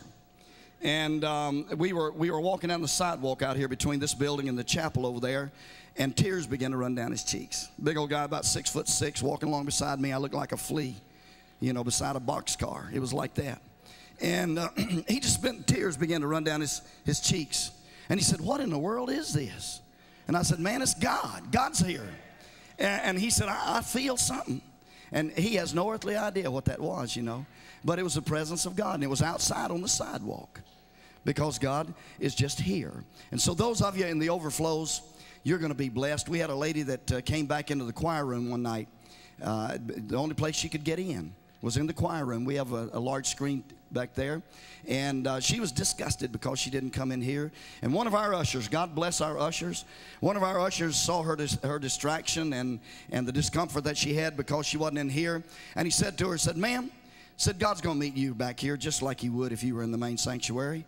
She didn't believe it, and she walked in there and sat down. The power of God and the glory of God came down in the choir room. When she left, she looked that usher up and she said, "Hey, this was the greatest service I've ever been in my entire life." So we welcome those of you in the overflow. God bless you. You're not going to miss a thing. God's in there just like He's in here. In fact, you can see better than a lot of folks in here can see, so bless God for that. Well, we're going to receive an offering. Those of you in the overflow, get your hand on your wallet. Hallelujah. It's blessing time. It is blessing time, friend. It's what the Scripture says. It's more blessed to give than it is to receive. And God loves a cheerful giver, and He'll even take money from a grouch. Hallelujah. Praise God. It's wonderful to be able to give. And for over 2 years now, God has met the financial needs of this meeting. And God has done it this week, and He's going to continue to do it. And the offering tonight is a unique offering, in that the offering tonight is the only offering that goes to our evangelist. It goes to him at his request. You see, anytime an evangelist comes to a church, he could get the offerings from the evangelistic services that he holds there. But our evangelist knew that the expenses of this meeting were tremendous. Lights, security people, nurseries, you name it.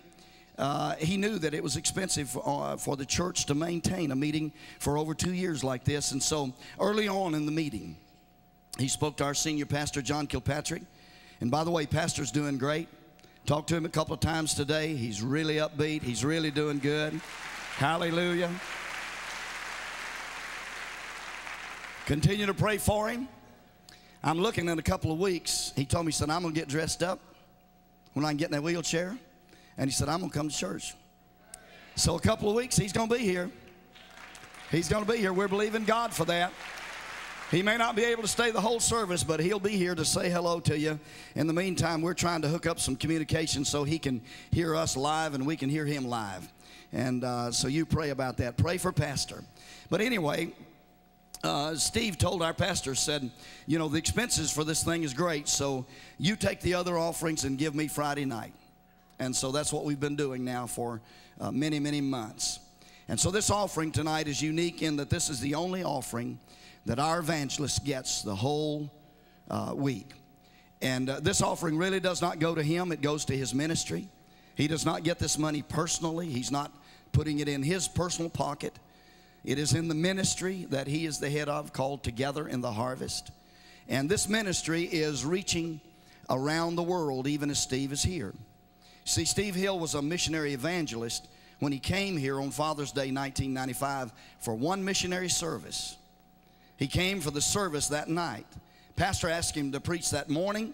The power of God fell in this place that Father's Day morning in 1995. I believe it was June the 18th. And Steve had to cancel all of his speaking engagements. And he's been here every service except one. He was away on a speaking engagement, and his plane got forced down because of weather, and he's only missed one service during all of these services for over 2 years now. And hallelujah. And so he's made a commitment to this revival. That's what I'm saying. He canceled his speaking engagements, but he did not cancel the ministry which God has called him to around the world. And I'm glad that he was willing to stay here with us, because I just believe that God has touched Steve and Pastor and put their hearts together to lead this great revival. And had he just flitted around all over the world, and I'm not saying lightly when I use the word flitted, because Steve's very serious about what he does. But if he had just been in here and out, gone somewhere, in and out, the revival would not be what it is. But Steve has made a commitment to stay here and to be with us and to do what God's called him to do here. And God has blessed us to help him to do what God's called him to do in the world. And I'll guarantee you he could have raised more bucks, missions bucks, had he been out in different places in the months that he's been here. He probably could have raised more money than what has been given to the ministry here for missions, but he stayed here. And so we try to get the best offering we can on Friday night, so that he can be at peace about being here, and the people that depend on him around the world for missionary support can be at peace, knowing that the money's going to be on the way to help them win the lost around this world. Steve is planning teen challenge centers in places you wouldn't believe. In one of the countries down in, I believe it's in South America, Central America, he's placing the first teen challenge center inside of a prison. Can you believe that? Friend, think about this. Think about this. When those prisoners go through that teen challenge center and they get out of there, they're going to come out and they're going to be on fire, just like Steve Hill was on fire when he came through teen challenge. And he's doing that. He's planning teen challenge in Colombia and Russia And his goal is, and what he would like to do through his ministry, would be to plant teen challenges all over the world. Listen, friend, when I was in the Navy, I was in a drug rehabilitation center one time, not as a patient. I was there as a chaplain in the Navy. And I'm going to tell you, our cure rate was about 8%. That was our cure rate. But Teen Challenge has a cure rate for drug addicts that is absolutely out of this world. Everybody marvels at what Teen Challenge is able to do. And it's because it's a Christ-centered ministry. You know, it isn't a bunch of steps, and I'm not criticizing any program that has steps, but it's a one-step program. Give your life to Jesus, get on your face, stay in the book, and God will clean you up and deliver you. That's the program. And Steve's ministry is teaming with Don Wilkerson, who is the international director of the Teens Challenge ministry right now, and they're planning teen challenges all over the world. And so this offering tonight that goes to Together in the Harvest will go toward those kinds of ministries around the world. And so I want you to give a good offering tonight. You need to look inside yourself and say, Lord, I thank God that I don't have to go through a Teen Challenge Center. And because you've blessed me and because you preserved me from being hooked on drugs and wasting my life, I have the opportunity and I have some money that I can invest in those who are not as fortunate as I. And not only that, but missionaries as well. And so tonight I want you to give, and I want you to give liberally. I want you to give out of a heart of thanksgiving and gratefulness to God that you have not had to go through some stuff some other people have had to go through. You ought to give because you don't live in some of the nations where Steve works. I'm going to tell you, the poorest American lives better than most of the people, the regular people in a foreign country. We are absolutely blessed out of our minds, and we don't even know it. Some of you have never been out of the United States, and you don't know how people live. And somebody has to take the gospel to them. People say all the time, well, why don't they help themselves? Well, they don't have what we have. And they don't know what we know. They haven't been as blessed as we've been blessed. And so it's up to us. God's invested things in us that we might invest in others. Scripture said something like this: freely you've received, so freely give. You say, no, I work for my money, preacher. If God didn't help you, friend, you couldn't earn a dime. You couldn't earn a dime. You're not a self-made man. You're not a success. If God took his hands off you, you couldn't tie your shoe, much less make any money. And so what we have is a result of God's blessing on our hearts and lives. And God expects us to be good stewards of that. And part of that stewardship is to give to those who cannot help themselves. And we have an avenue through which we can do that. You can't go to Argentina. You can't go to Central America. You can't go to Russia. But you can send somebody there. And if we'll all put our money together, and if we'll all do our very best, there will be enough to get this job done. And so I'm going to ask you tonight. I'm going to ask you tonight for a sizable gift. Some of you could give a gift that would absolutely boggle the minds of people if they knew what it was. But nobody needs to know, only God and you. You've been blessed. Maybe you came into some money and you've paid your tithes in your local church, and we expect you to put your tithe in your local church, not in this offering. This is an offering, not tithe, okay? So don't rob money from your church that you're fed in, you're taught, and you're blessed, and your pastor comes to visit you. Don't put that money in, your tithe money, in this offering. But we're going to receive an offering right now, and we need a substantial offering tonight. And so I want you to, if God's blessed you and you're looking for some place to put a sizable investment in the kingdom of God, would you consider doing it here? Just let God speak to your heart about that. I'm going to ask others of you that maybe you don't have a sizable amount of money and you couldn't do something like that, but you could give $100. Now I know that may shock some of you. I can't believe the audacity of you to stand here and ask us to give $100. We paid to get here. We're paying to stay here and so forth. Listen, friend, you'd spend $100 to go to Disney World in a heartbeat. Take your family down there, you'd spend several $100s. And, you know, once you're there and you go through the rides and you eat the cotton candy, you ever notice about cotton candy? You put it in your mouth and it's gone. That's the way Disney World is. But the thing you're going to receive here is not going to go away like cotton candy, friend. It's going to be here. It's going to be here for weeks and months and years. It'll be here when Jesus comes, what God's going to put in you. And so if you're willing to spend several $100s to go down to Disney World, do you ever pick at them because you paid to travel down there and paid to get in the gate? Did you ever resent that? No, you didn't. And so don't be resentful of what you give here. Just get your priorities straight. Look at your checkbook sometimes. See where your money goes. And $100 will seem insignificant. So I know there are those of you here, you can't give $100. I know that. And we don't expect you to do it if you can't. We're just asking those of you that can to do it. And listen, God knows what you've got. I was in a meeting one time, and I was there to speak. And God spoke to me and said, give this church $1,000. I said, whoa, wait a minute. This thing came into me. He said, give this church $1,000. I said, Lord, I'm here to be the speaker. And they're supposed to give to me. You understand? I'm here to get to speak, and they are normally give you an honorarium. And I said, this thing is backwards, Lord. It's and you're saying give, and he said give $1,000. And I said, I don't have $1,000.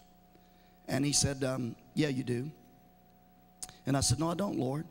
And he said, I know how much money you got in your savings account. He said, is that yours or is it mine? And I said, well, I guess it's yours, Lord. And he said, okay, if I want to give $1,000 of what belongs to me, then what's that to you? That's what the Lord spoke to me about. And you see, God knows how much you got stashed away, friend. He knows that. You may be sitting here and say, I can't give $100. Listen, God knows. God knows. And so he's asking you to do that. And you're going to be blessed when you obey him. So we need a good offering tonight. We need a large offering. This is the only offering Steve gets. And this does not go to him personally. It goes to his ministry. He gets a salary out of that ministry, and that's all he has to live on. Brethren, would you come, please? Now, before you write a check or you reach in your pocket, I want you to listen to the voice of God. I want everybody to close your eyes right now. Shut yourself in. And I want you to honestly ask God. Would you just honestly ask God, Lord, what would you have me do? What would you have me do? What do you want me to do in this offering, Lord? Ask him that. I challenge you to ask him that. And then listen to him, and then commit yourself to do exactly what he tells you to do. Father, I thank you right now because you're speaking to hearts in this room. And Lord, the money that's needed for Together in the Harvest ministry is in this room. The money that's needed this week to pay their bills, it's in this room right now. And I'm asking you, Lord, for a spirit of generosity to come over the hearts and lives of the people that are here. And I'm asking you, Lord, that you'd let faith arise in their heart for the people to release what you're speaking in their hearts right now. Give them faith to release it to you. And Lord, let them know that they can't outgive you. And when they release it to you, that becomes seed which you can bless. And you can return to them some 30, some 60, some 100-fold. And Lord, we're not going to tell anybody here that if they give $100, you'll give them 1,000 or 10,000. That's not what it's about. It's about obedience. And when we obey, the blessings of God come. The blessing may come in the fact that the car would go an extra 50,000 miles when otherwise it might break down. Lord, we're just asking you tonight to speak to hearts and let faith arise. Faith, Lord, that you are the sustainer and keeper and supplier of our lives. It is to you we look for everything we have and everything we are. It is you that gives us the power to get wealth. And so, Lord, release some of that wealth. Release it, Lord. You know what the Together in the Harvest Ministry's needs are this week. God, don't let those needs go unmet. Don't let them go unmet in any area whatsoever, Lord. There may be souls that could be saved next week, next month, through people putting $100, $500, $1,000 in this offering, Lord. You've already decided the place and the person that'll preach the message as soon as they have the money to go. So, Lord, release it now, and we thank you for it, and we bless you, Lord, for what you're doing right now as your people are blessed through their giving. And all of God's people said, amen.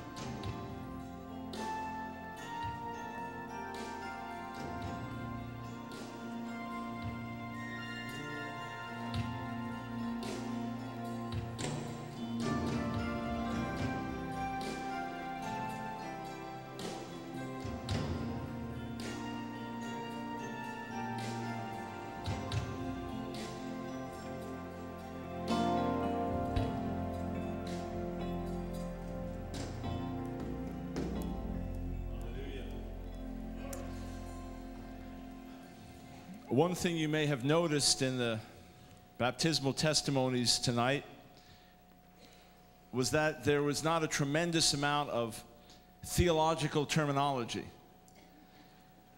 You didn't hear people who've been on the street for years get up and say, I just want to thank the Almighty who in his providence sent his prevenient grace to prepare my heart that I might take advantage of the vicarious sacrifice, the eternal Son of God on my behalf. You say, you know, I kind of noticed they would say things like, man, this is the greatest high I've ever had. And this is better than any drug I've ever done. We had a woman baptized here one night sometime last year, and Steve told me about the testimony. It was the night before I was here, and she said, you know, she lived a wicked, sinful life, and she said, you know, living for Jesus, being filled with the Spirit, it's better than sex. You hear people, well, I heard that testimony. I only had one question. Do you disagree? Listen, people delivered from drugs. I used to be a heavy drug user, late 60s, early 70s, for a few years before God saved me. No, I didn't say, well, I'll serve you, Lord, if you keep me higher than any drug. But I'll tell you something. When God touched me with his joy, I compared it to every other, quote, joy or good experience or good feeling I ever had in my life. And I said, the others are counterfeit. This is real. And I'll never put a needle in my arm again. And I'm done.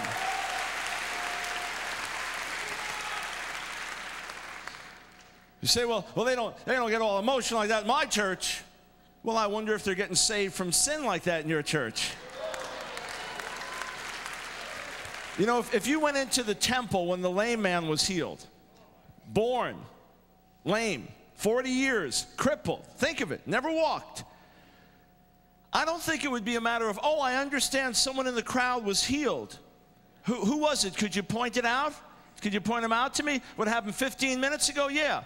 Oh, he's over there. Oh, let's go over and talk to him. How are you doing, sir? Really, very well today. What happened? On a scale of 1 to 10, at least a 4 or 5. It was profound, to say the least. Somewhat exhilarating. I don't think so. I don't think you'd have a problem finding the guy. Who got healed? You mean the guy jumping and leaping in the temple? The guy with a big grin on his face? That's the way it's described. He went into the temple walking and leaping and praising God. You know, how does the father in the account of the prodigal son respond? He sees his son a ways off and, hey, well, you know, I knew he'd come back one of these days. Hope he's learned his lesson, that boy. No, he sees him from a distance. He runs, he hugs him, he embraces him. In fact, John Kilpatrick got so excited talking about that story. Our pastor, one night he said that the father said, I guess it was a Sunday morning, he was preaching on this, but he got so excited telling the story. He said that Jewish father, of course, he forgot for a split second it was a Jewish father. He said, well, that father said, get the fatted hog, we'll have a feast.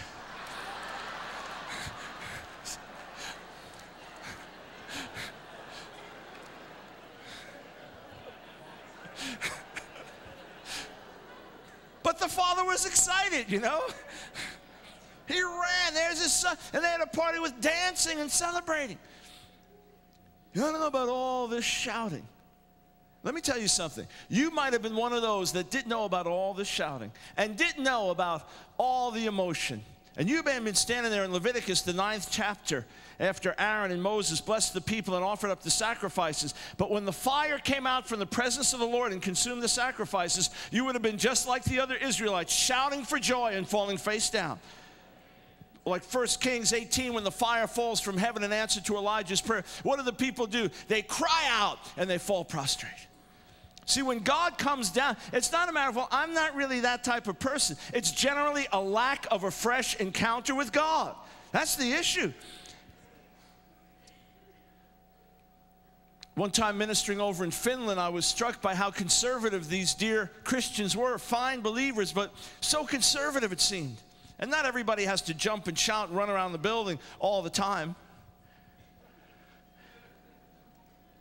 Pastor Carrie Robertson was nice enough to say, you don't have to shout, you don't have to raise your hands, you don't have to dance. But of course, God does command us to. And I asked, I said, why is it, these hymns that these folks are singing, that everything just seems so dead. And I love to sing some of the great classic hymns. And my translator said, they actually have great joy as they sing those hymns. Even though it sounds very melancholy, I looked around and I said, man, I've seen more joy in a funeral than this.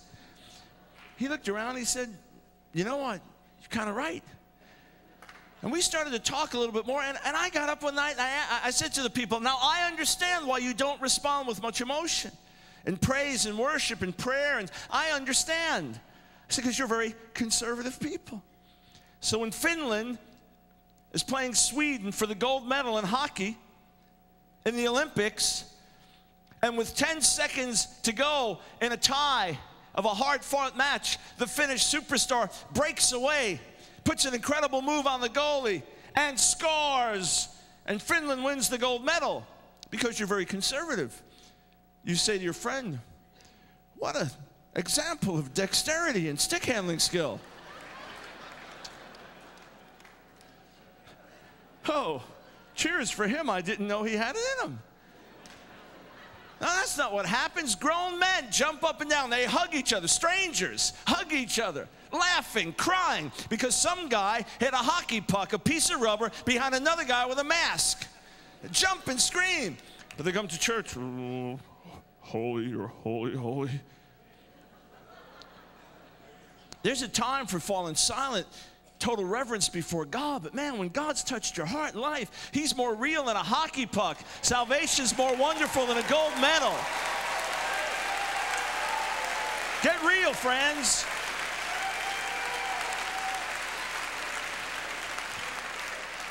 I just want to let you hear a story here, just so that you know some of the reason that we jump and shout and celebrate. Now, bear in mind, a lot of the people that were baptized a year ago are in our school of ministry today. We saw them when they came in, got saved.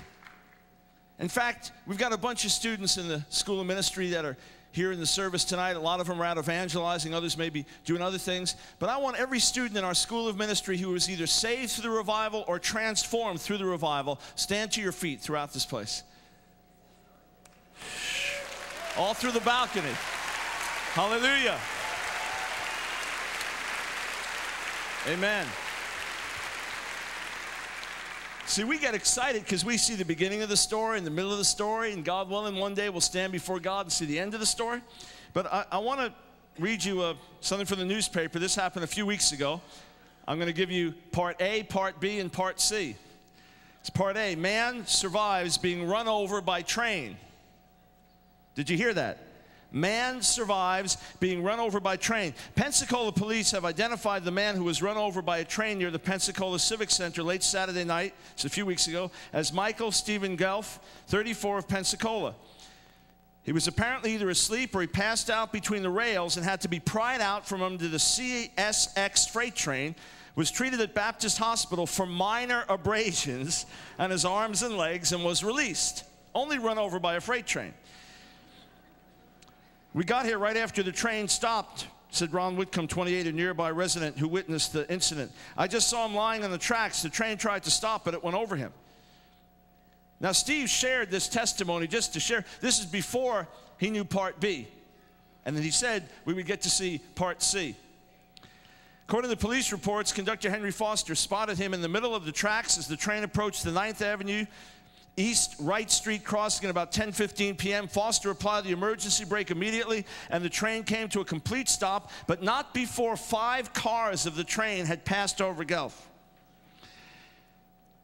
Foster observed that Gelf was unconscious. It took police about 40 minutes to pry him from between the rails of the train tracks. They hooked him to a board and slid him down a little bit to get him out from underneath. said passerby George Carl, 56, of Gulf Breeze. The unusual incident attracted many spectators and blocked traffic for nearly 2 hours. It sounded as if the train had derailed, someone had said. Because he was wedged between the rails of the tracks, Gelf escaped fatal injury. But police said if Gelf had lifted his head a few inches, maybe he had passed out, maybe laying there unconscious, and he hears a train coming and lifts his head, that's it.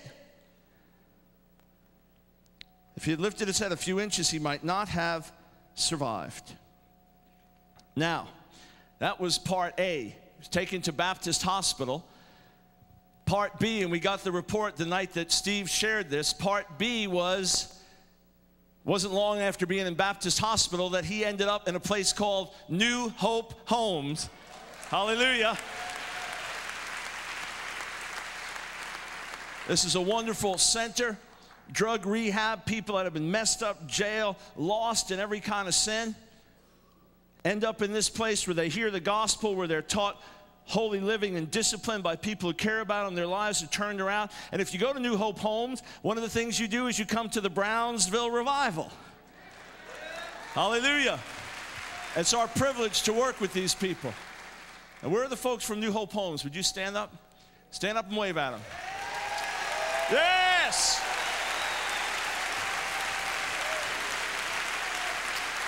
God bless you. Woo. Part A, here's the newspaper report. Part B, he ends up in New Hope Homes. Part C, he was baptized tonight in water. Yes! Hallelujah! Hallelujah! Wave at us, brother. Wave at him. Hallelujah. Yes. Jesus. I said that to say we have something to shout about. Amen? Yes, Lord. Steve forgot saying it, but I remembered when he did. When he read this and heard he was at New Hope Home, he said, it won't be long before we see him baptized there. God bless you, man. God's got his hand on you for a purpose, I'd say. Thank you, Lord. Thank you, Jesus. Let me remind you on the way out to grab a brochure about the School of Ministry and to be here 11 o'clock tomorrow. We're going to open up some of the teaching of Jesus from the parable of the sower that'll be life-changing for you. So every one of you, this is not in particular for leaders. It's for, if you're a leader, by all means be here. But every one of you, you have our invitation to be here 11 o'clock. We'll get into the Word tomorrow. God will open our hearts. God will change many lives. God bless you. Keep worshiping Him. Let's stand together. Normally about this time, I'll have Lyndell sing either We Will Ride or Spirit of the Sovereign Lord. But there's some joy in this place. Friend, you'd have to be in pitiful shape not to be affected by what's happened already in this service. And if you still haven't been affected, God's got some good news for you. There's some good stuff going to happen. But there are some people that have been so transformed in this revival. How many listen to the baptisms? When I listen to those, I cry. I feel it. See, I was a drug addict, but I also feel the folks that weren't drug addicts, that were depressed, going through things. I feel every life. And then I look at them now, and they're so excited. They're so thrilled. And I've asked Lyndell right now, this is not par for the course, but we're going to do it anyway. There's a song that's been written called the Happy Song. And when I first heard the title, I thought, that is a dumb title. But after singing it a few times, I thought, that is a perfect title for that song. Get excited about the Lord tonight, friend.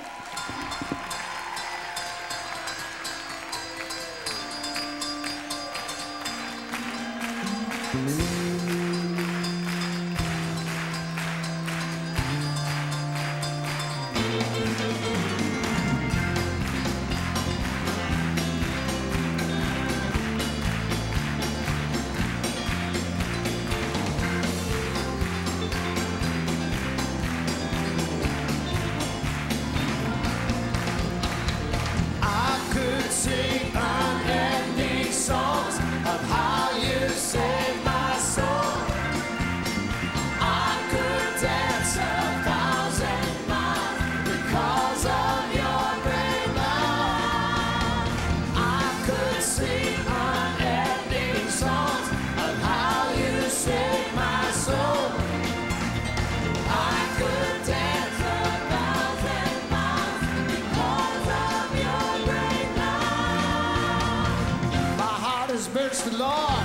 tell of all you've done, of how you changed my life and wiped away the past.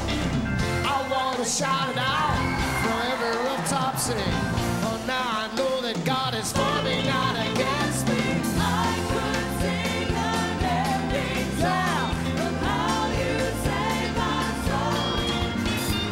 I could dance 1,000 miles because of your great love. Everybody, I could sing unending song of how you saved my soul.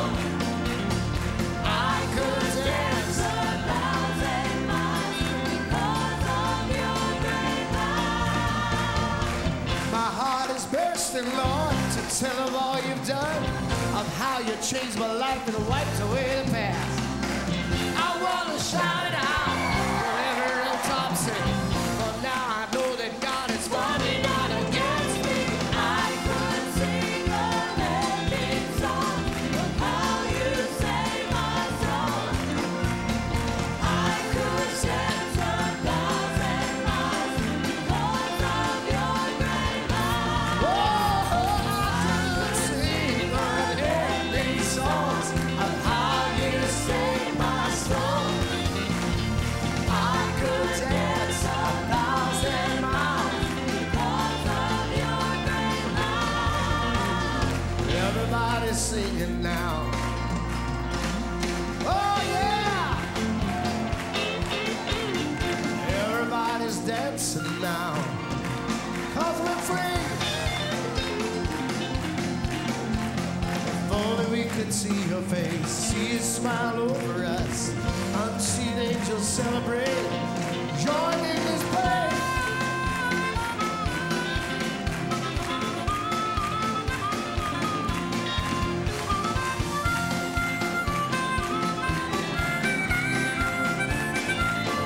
Oh yeah, come on, baby, play.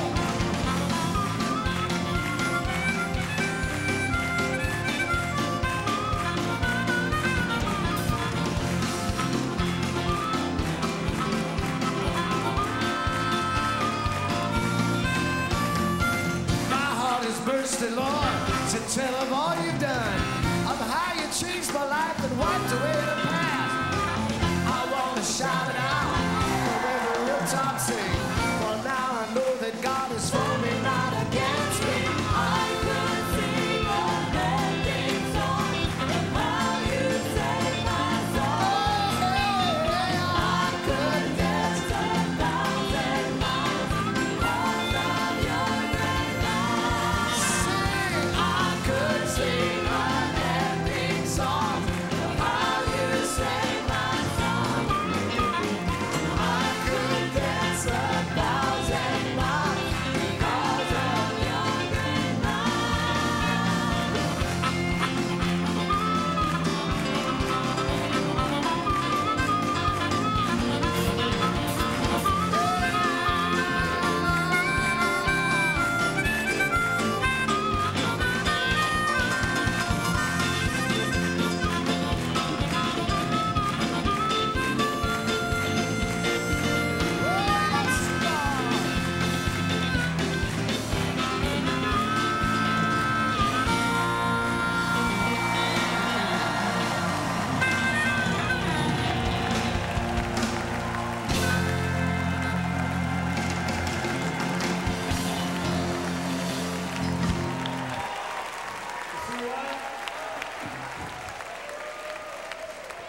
See why they call it the happy song? It's a happy song.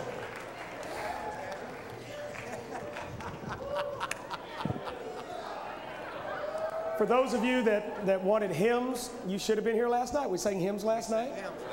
See, that's every single night is different at this revival. Every night. But you know what I love to see? Because this is just a mixture of music. This man is a classic at ministering to the body. I love you, man.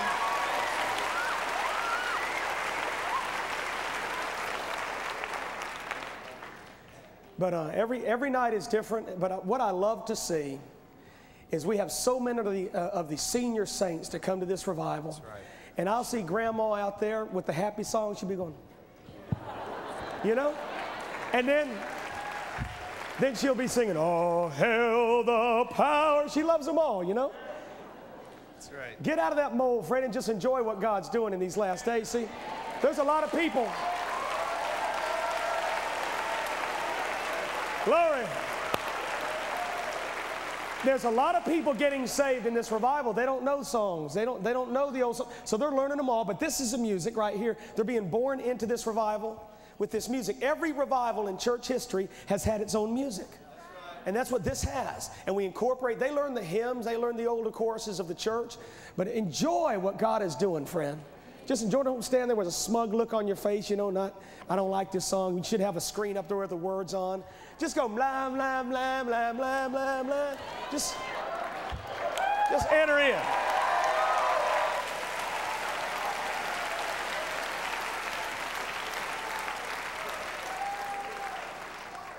I want everyone to stand. Those of you in the overflow, please stand. Those of you at home, stand to your feet. We're going to pray the prayer we've been praying since Father's Day. In just a few minutes, Charity is going to sing Mercy Seat. Those of you that are away from God, those of you that have sin in your life, and if there's ever been a night that you will understand the message, it's going to be tonight. It's going to be clear, to the point. But I want everyone to pray the same prayer we've been praying since Father's Day. We've been asking the Lord to speak to our hearts and to change our lives. Those of you that are steeped in Christianity, you've been in Christianity a long time, you've learned a lot, you know a lot, you need changing just like everybody else, okay? If your shadow is not healing the sick, you probably got a ways to go, okay? It's one of the things I loved about Leonard Ravenhill at 86 years of age before he died. I used to spend hours every week with him. We were one of his neighbors and spent a lot of time with the man of God for 3 years. He was always going after God, always getting new revelation, spending 6 or 7 hours a day with the Lord, always coming up to me with something new from Jesus, you know? He would call me up and say, "Stevie, get over here quick. God spoke to me about something." And I'd come over to his study and we'd sit down. He'd talk to me what God spoke to him about. You know, at 86, you seem like you'd, retire from all that kind of stuff. No, friend. You're always growing into the likeness of Christ, becoming like Christ. Everyone pray this prayer with me right now. Everyone out loud. Dear Jesus, speak to my heart. Change my life. In your precious name. Amen. You may be seated. I'd like to say one more word about the Waterfront Mission and New Hope Home. We thank God that you are here. We thank God for your ministry, and I know the devil hates you. You're known in hell. When the word Waterfront Rescue Mission is sounded, the devil can't stay. He knows you're all about Jesus. When the devil tried to kill Mike under that railroad track, the Lord already had a plan. Already had a plan. The Lord is going, "You're going to New Hope Home, boy. I already had a plan." The devil was at that track going, "I'm going to kill you tonight, son. I'm going to kill you tonight." There's angels all over you, man. I guarantee you there's an angel pressing your head down in the track. Yeah, praise God, I heard that. Thank you, Jesus. Aren't you glad you didn't look up to see what was going on? Whew. Sometimes it's good just to be still. What a testimony, man. What's your testimony, That sounds like a testiphony. It sounds so strange. Right before I got saved, 5 boxcars ran over me.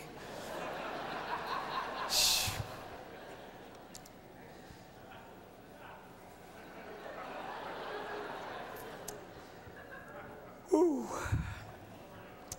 I'm glad I'm here tonight. You glad you're here tonight? Yes, Lord.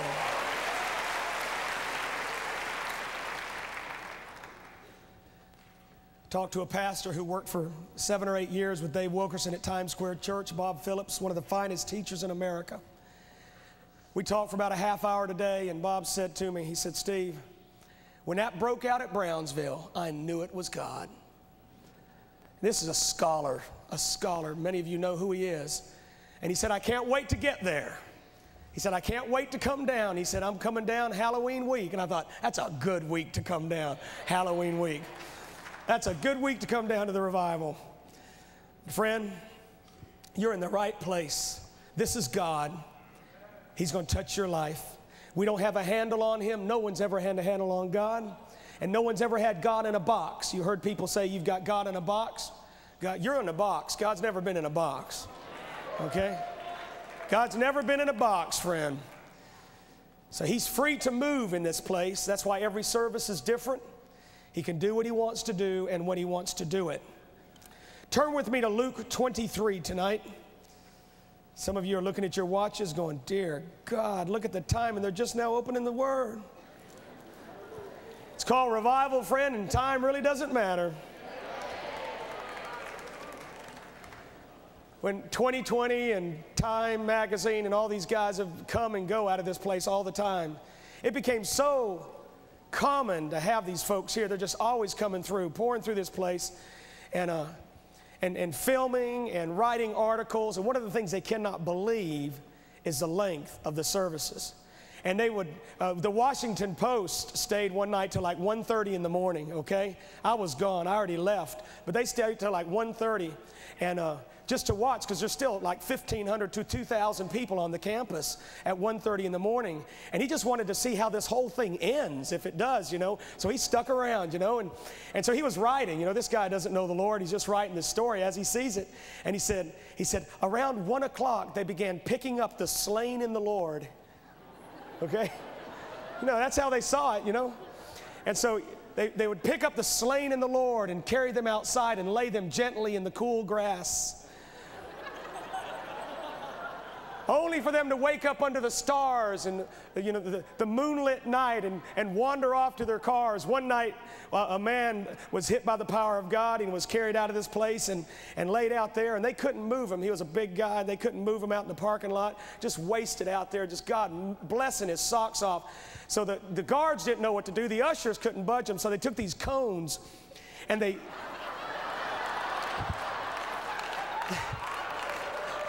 They put all around his body, you know, like a murder scene or something, you know. And people would drive by, just drive around the cones. You're laughing, that might be you tonight. Yeah.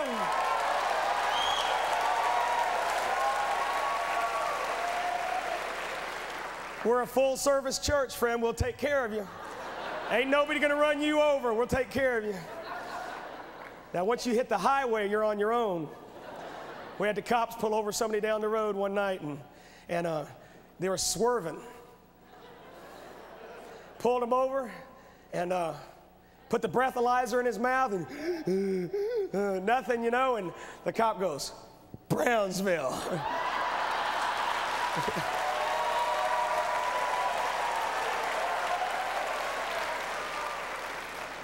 It's the presence of the Lord. People are being blessed, friend.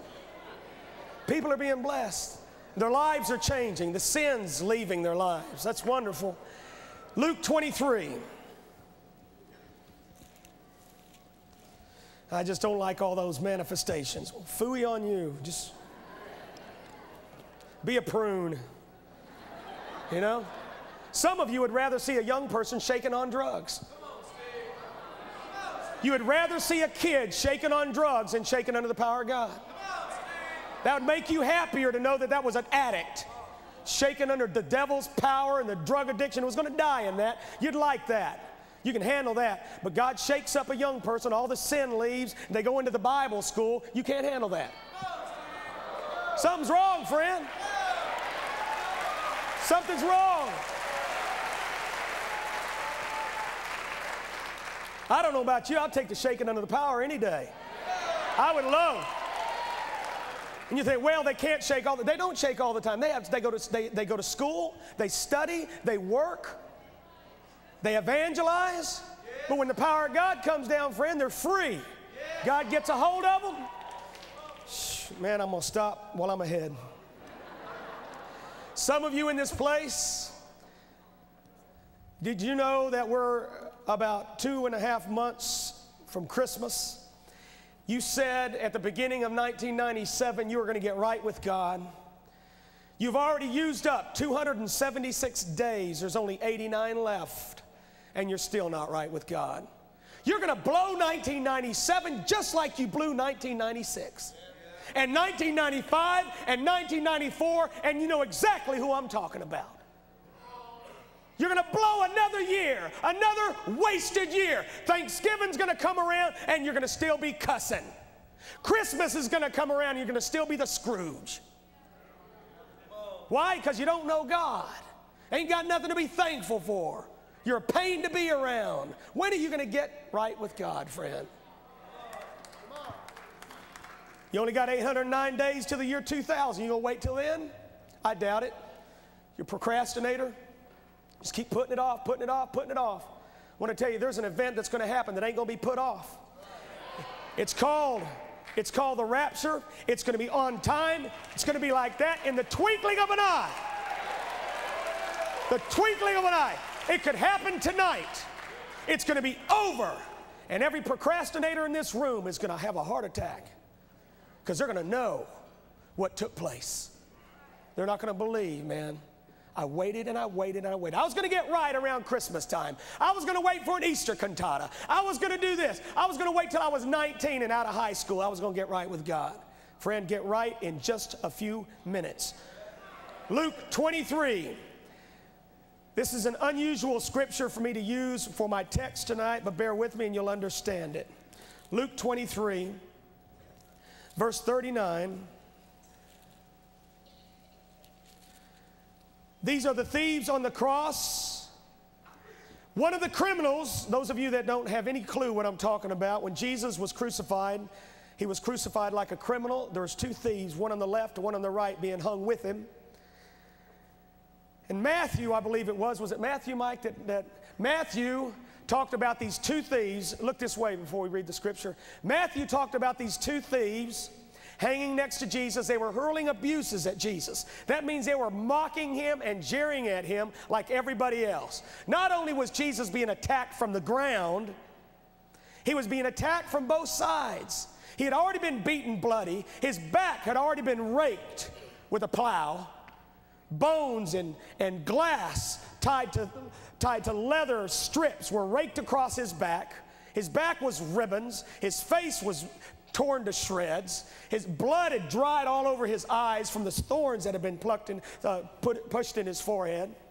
He'd already been spat upon. His beard had been plucked. He'd already been totally wiped out. His hands were pierced. His legs were pierced. And now he was put in the hole, hanging on top of Mount Calvary. Most theologians believe totally naked on the cross, totally naked for everyone to gawk at. So at every embarrassing moment you've ever gone through, friend, Jesus has gone through more. Totally naked on the cross. And here's thieves on the right and the left mocking him. You would think that they would be mocking themselves or mocking the crowd, but not mocking the man hanging in the middle. But they were. Now, I don't know who was at the crucifixion. I don't know when Luke showed up in the picture, what he knew about Jesus before. I don't know the whole story about Luke. But somehow he got the picture. Someone told him what happened. Luke records this, that the two thieves, of course, were mocking. Matthew talked about that. But he said one of the thieves turned to Jesus and began to speak to him. Had a change of heart. Now, what I believe happened, I've shared this the other night. I believe when Jesus said, Father, forgive them, they know not what they do, I believe the thief heard that and began to melt on the cross. And that's when he turned to the other man, I don't know if it's a friend or just another man hanging on the cross, and said to him, we are not deserving. I mean, he is not deserving of what's happening to him. We are. And he turned to Jesus and he said this, Jesus, remember me when you get into your kingdom. And Jesus, rather than looking at him and cursing him to hell for the words that had just previously flowed from his mouth, he said, today you'll be with me in paradise. That is an awesome scripture, friend. But look at verse 41. Look at 40. But the other answered and rebuking him said this, do you not even fear God, since you are under the same sentence of condemnation? Verse 41, and we indeed justly, for we are receiving what we deserve for our deeds. But this man has done nothing wrong. Now, where did he get that, Mike? Where did that thief learn about that? Who told him that Jesus had done nothing wrong? Who told him? Where did that conviction come from? Was it just the words from the cross? I don't know. Maybe his daughter had been saved in one of the Lord's meetings and told him about Jesus. Maybe he had heard all about Jesus, but somewhere came this statement, this man has done nothing wrong.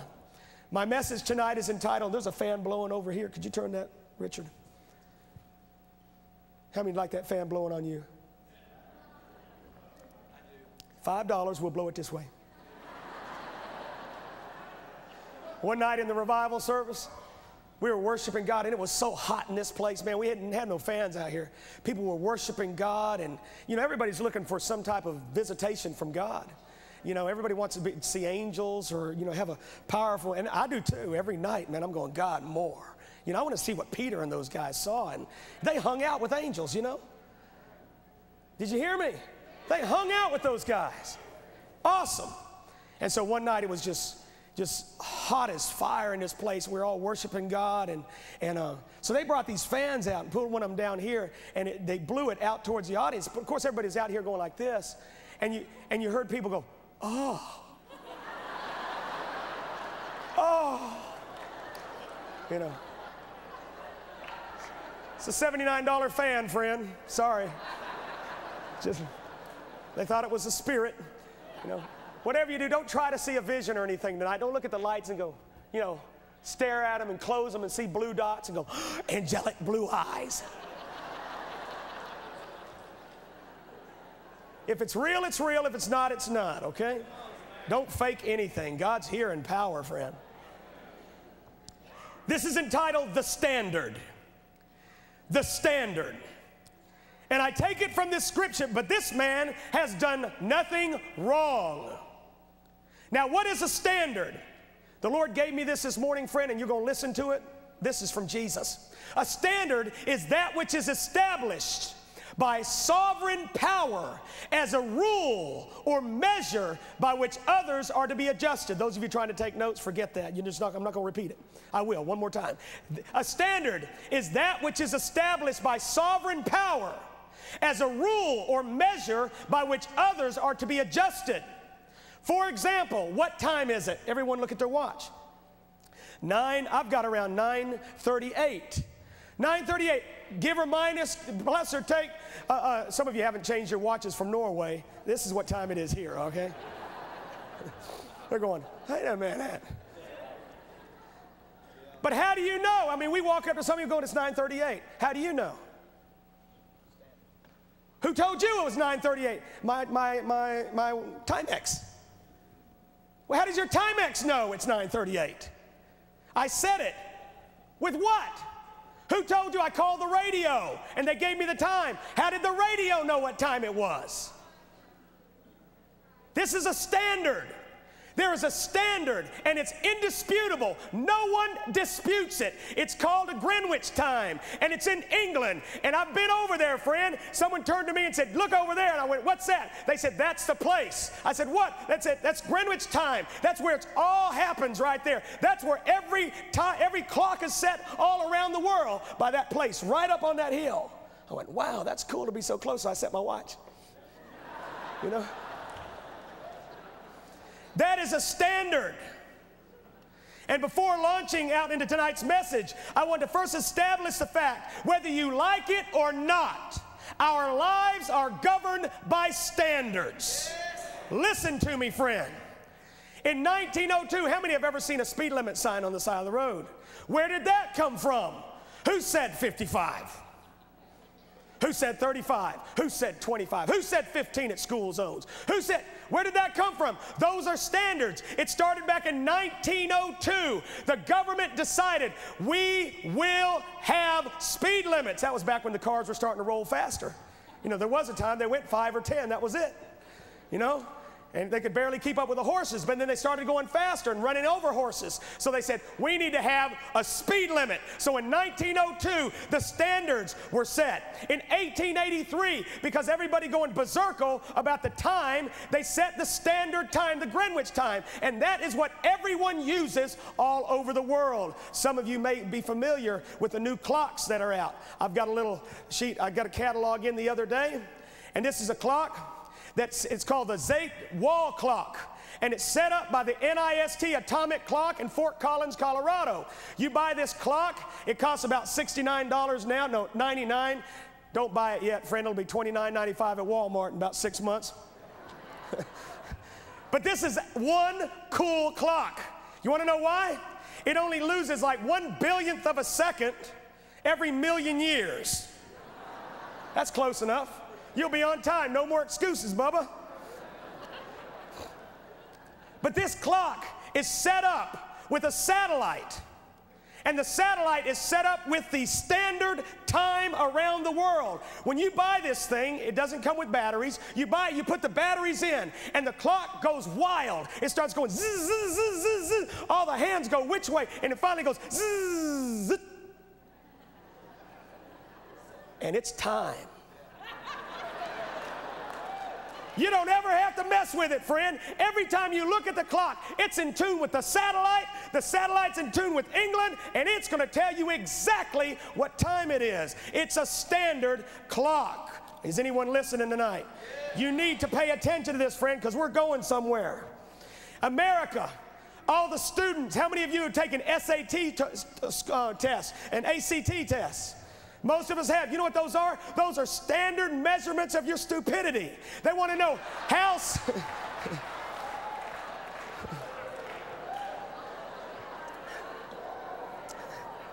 They want to know how smart you are. Those are scholastic aptitude tests, and they are standards. People will come up and say, what'd you make on her ACT score? That's what they want to know. And when you tell them, they go, she can't come to our school. Why? It is a standard. Is anyone listening tonight?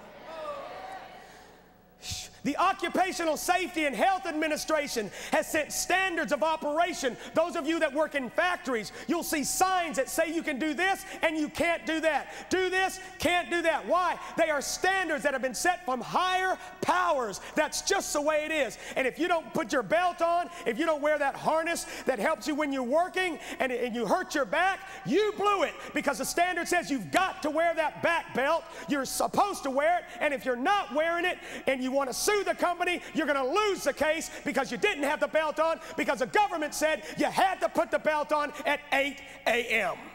It's a standard. Is anyone paying attention? Underwriters Laboratories, you see UL, you will see that on products. They are the world's largest independent testing lab. If you come up with a product, maybe you come up with an automatic Bible opener, okay? And you'll call them up and you'll say, man, I've got an automatic Bible opener. They'll go, is it good? You'll say, I think it's pretty good. They'll say, send it to us. And you'll send it to them, and they'll test your automatic Bible opener, friend. They'll take it and they'll drop it 5 feet to the ground. And if it breaks, they'll let you know your automatic Bible opener cannot stand a 5-foot fall. You go, well, I'll check that. I'll make it a rubber. I'll make a rubber one. So you make a rubber one. You send it back up there. They'll put it on automatic and see how long your Bible opener can open the Bible. And they'll call you back and they'll say, it cannot work for more than 24 hours in a row. It fizzled out and burned up. They test everything. They'll take anything you make and they'll kick it. They'll throw it. They'll run over it with a bulldozer. They'll do anything to test it. And then they'll set a standard. They'll say, this is good, this is bad. Good, bad. That's why a lot of products never make it to the market. They made it to the Underwriters Laboratory first. Paying attention? How many have ever used a ruler? How do you know that's correct?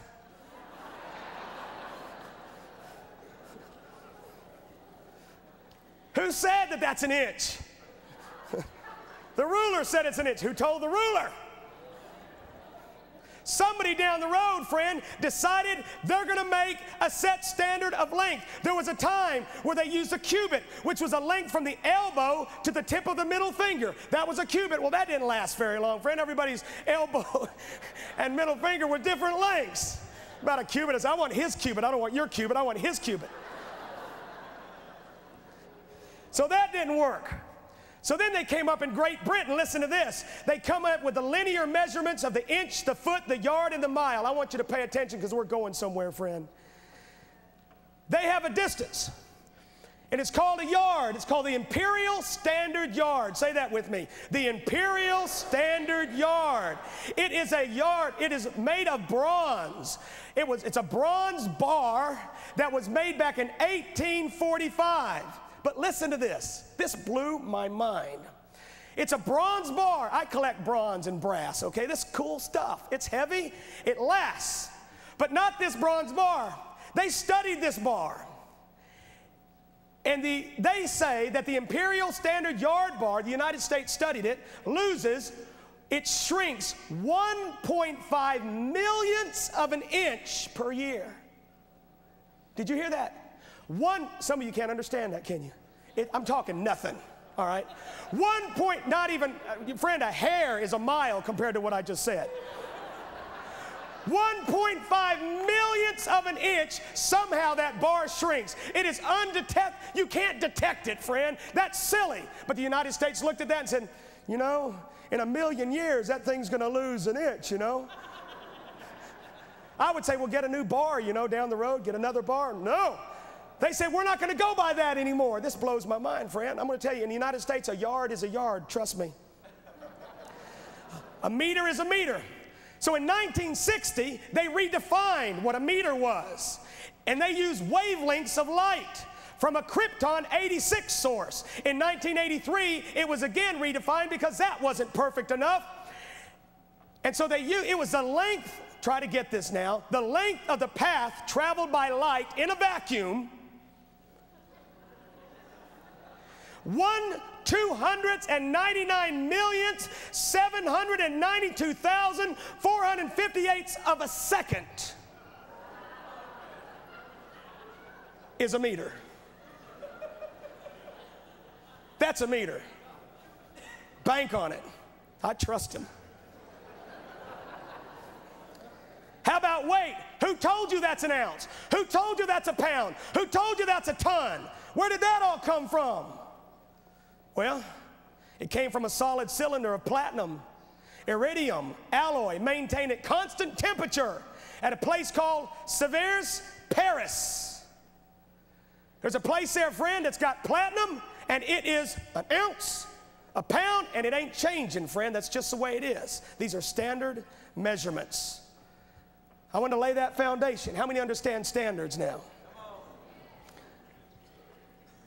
Whether you like it or not, our lives are governed by standards. Most of these standards have to do with our physical well-being, something physical, but we're going to get spiritual for the next few minutes.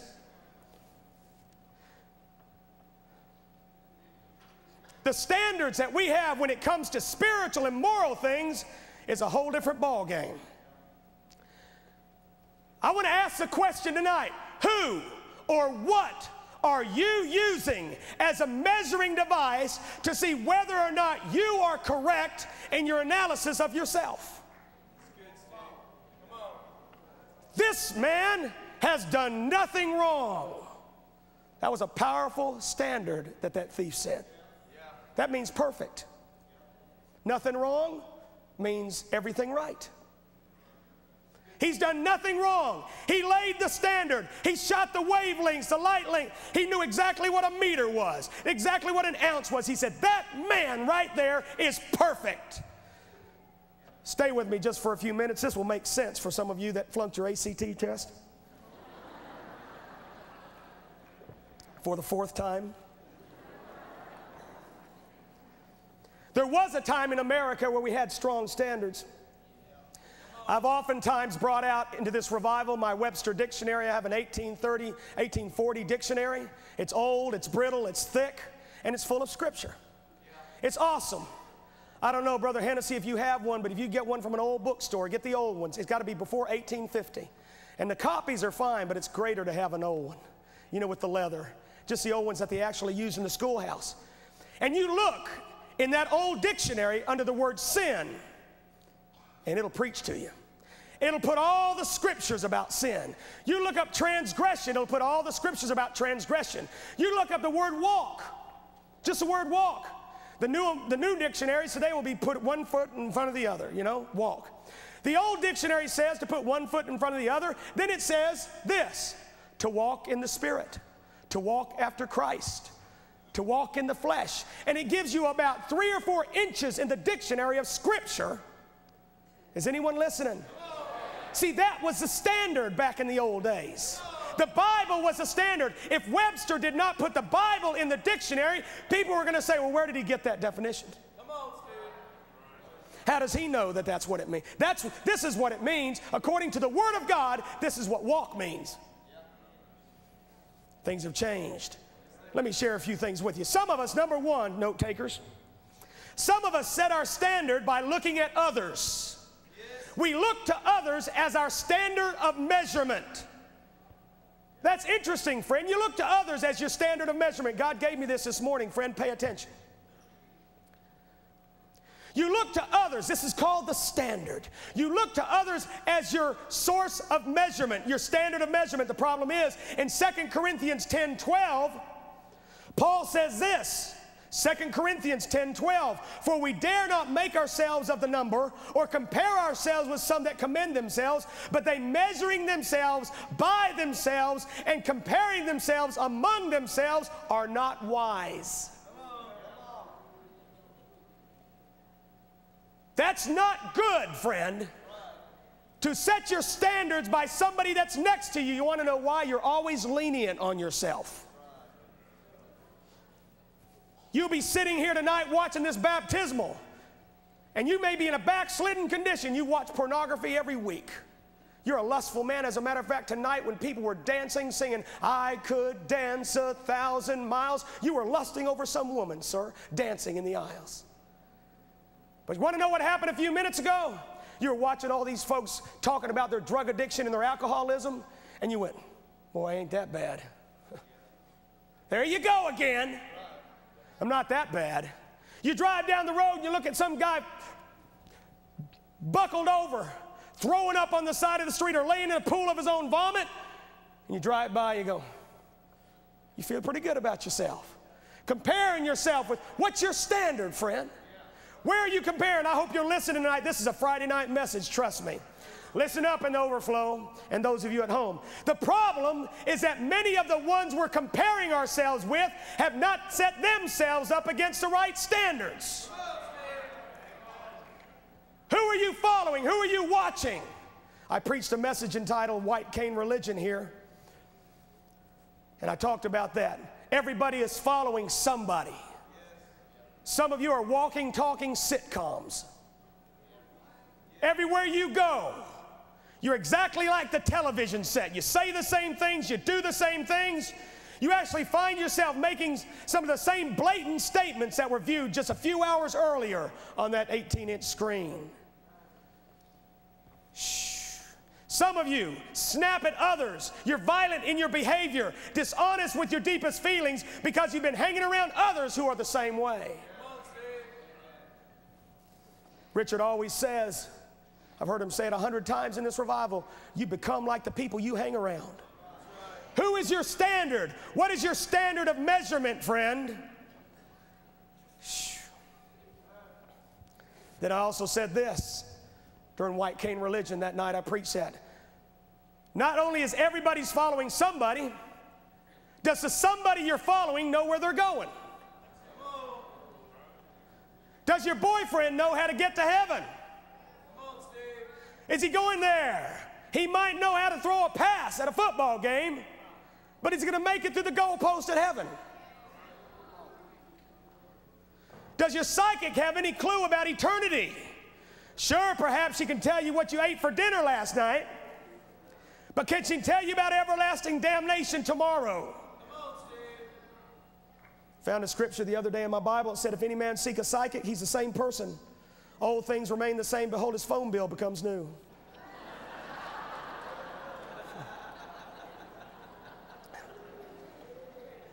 That wasn't in my Bible, critic.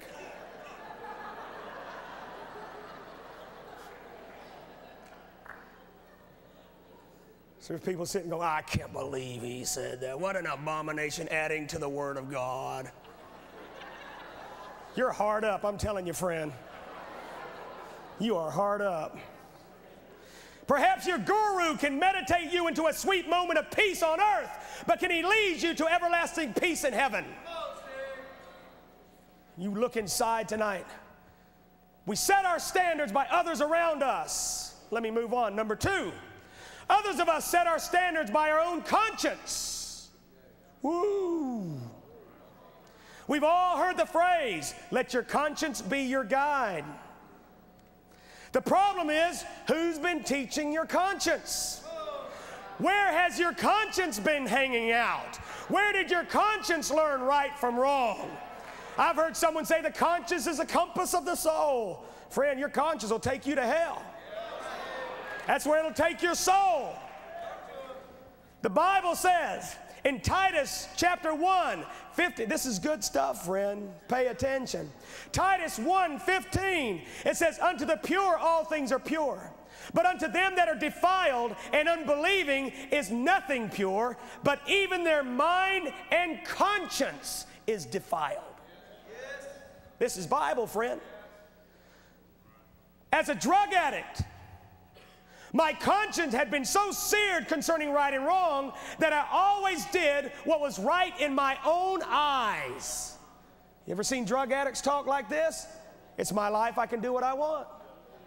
That's what they do. That's what I did. I ain't hurting nobody, I can do what I want to do.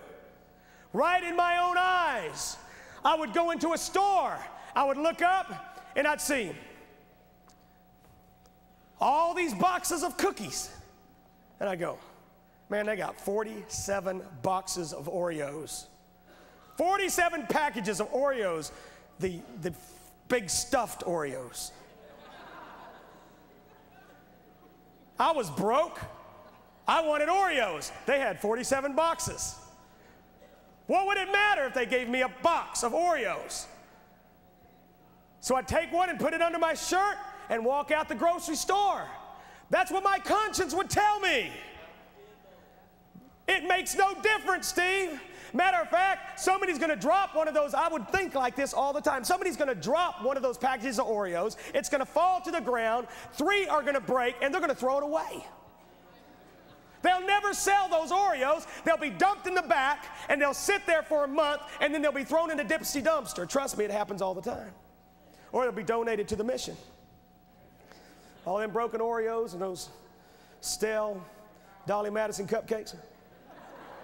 They're good, though. Thank you, Jesus.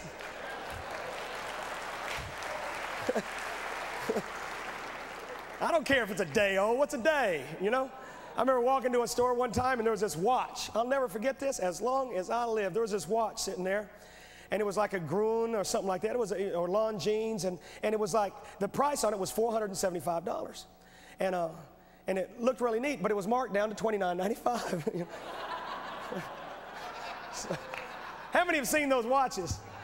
Yeah, it's marked down to $29.95, and it was in like JCPenney, and it was one of those watch sales around Christmas time. It had all these name brands, and I looked at that thing and I picked it up. And I had owned Longines, and I'd owned that brand before. I looked at it, and it was a real McCoy. It wasn't a fake. And I asked the lady, I said, this watch right here, man, what's wrong with this? And she said, what's it, $29.95? That's like 97% off. She said, that's last year's model. I went, what? Who cares? I'll take it. So we'll take yesterday's Dolly Madison cupcakes, won't we, friends? It don't matter. I don't know how I got on that, but let's move on. I know I was at the Oreo cookies in the grocery store. But I was one of those that Isaiah talked about. All we like sheep have gone astray. We have turned everyone to his own way. Everyone doing their own thing. Your conscience is your guide, friend. Careful. Careful. That means Every man does what his conscience dictates. You can be in this revival service, and your conscience can say to you, this is your first night. You've never been in anything like this. There's a lot of emotion here. And he's speaking the truth, and he's talking a lot about sin and the danger of it, but you don't have to go down there and respond. This is not you. You're not like this. Your conscience can be speaking to you tonight. How many are listening, friend? Careful what your conscience is saying to you, friend. There's a deeper, deeper voice in this building tonight. A lot deeper than your conscience. It's deeper. Now, your conscience can be good, okay? If it was trained good, my conscience works well now, but I have whipped it into shape, okay? Mine works very well now, and my conscience can be a great guide and lead. It's like the compass of my soul, because I feel now when I disobey God, when I do something that I know God is displeased with, I feel it. How many know what I'm talking about? My conscience pricks me, and I get right with God immediately. Mike and I were on a plane. I've shared this often. Mike and I were on an airplane, and we were talking about ministries around the world, and a brother's name came up. And it didn't take me for about 30 seconds to harm that brother with my words. I said something negative about the man's ministry. I knew the man's ministry. I knew he did not do what he said he had done on foreign soil. And so I told all that to Mike, and I tore him down right in front of Mike. And immediately, my conscience drove me up the wall. Immediately, I felt horrible. How many know what I'm talking about? I mean, like a blanket came over me. And I turned to Mike. I said, forgive me, brother. Forgive me for what I just said about this brother. I was wrong. I'm sorry.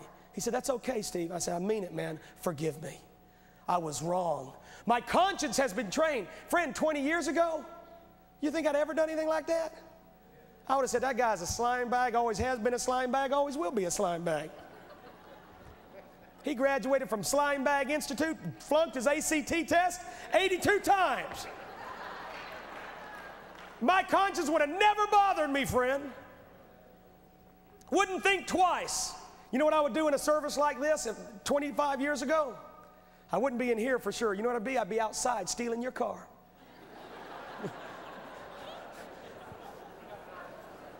Nothing bothered me, friend. I'd hotwire your car and be out of town, and someone comes up and says, don't you understand that that person that owns that car is in a religious service, getting their heart to God and getting blessed by God? And say, I'm getting blessed out here, man. I'm getting their automobile. Nothing bothered me, friend.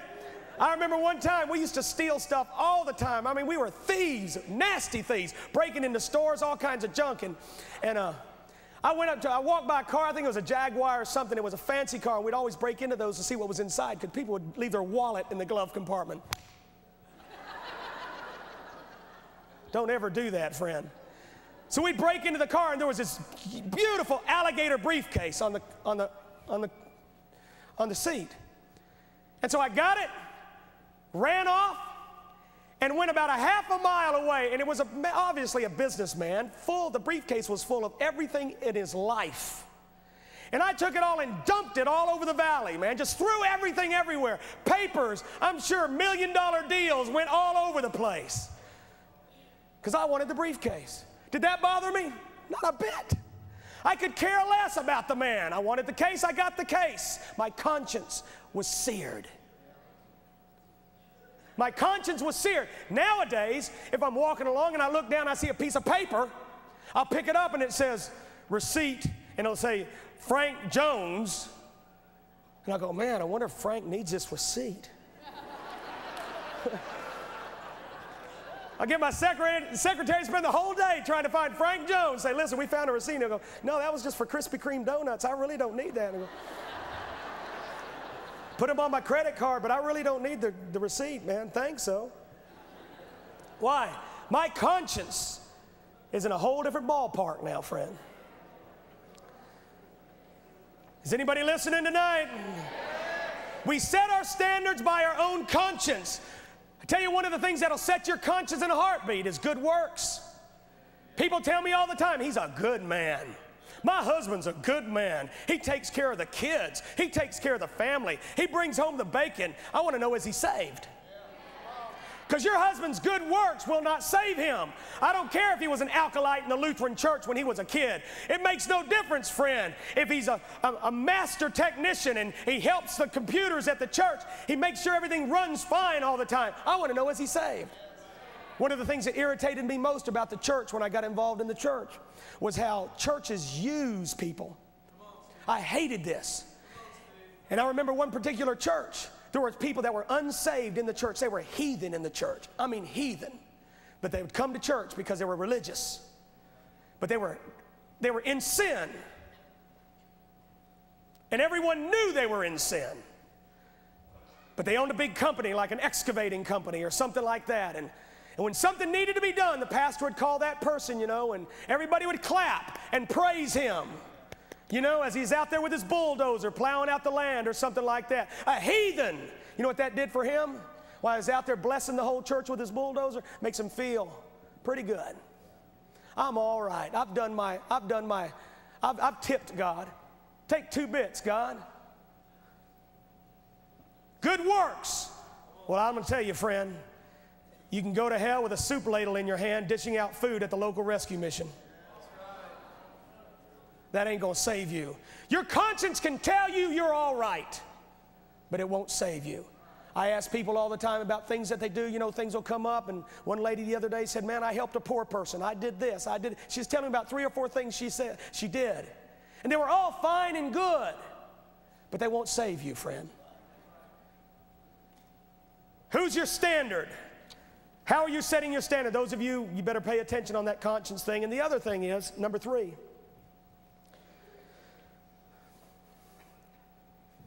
Some of us set our standards by the traditions of men.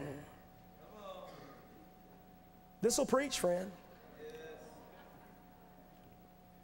You set your standards. You do things the way you do things just because that's the way your father did it. And his father did it, and so on. Some of you in this room are so prejudiced. You're so prejudiced, it oozes from you. Why? Because your daddy's that way. Why is he that way? Because his daddy was that way. Didn't you know, friend, at the cross, all of that melts? At the cross, all prejudice, all hatred melts at the cross. Where are you setting your standards?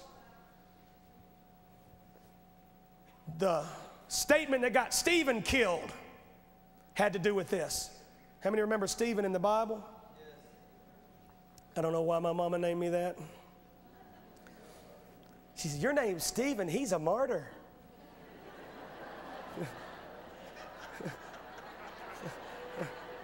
Why not John? He died of old age, mama. Your name's Peter, he was hung upside down. Crucified. Your name's Stephen, he's the first martyr. He said this in Acts 7:51. He said, ye stiff-necked, this is what got him killed. Ye stiff-necked and uncircumcised in heart and ears, he was preaching. Ye do always resist the Holy Ghost, as your fathers did, so do ye. Just like your daddy did, you're doing the same thing. And they rose up and stoned him to death, friend. Some of us set our standards by the traditions of men. Hezekiah in 2 Chronicles says the same thing. Zechariah says, be ye not, Zechariah 1:4, be ye not as your fathers. Don't be like your fathers. What on earth is setting your standard? Just because daddy doesn't like this revival, does that mean you're not going to like this revival?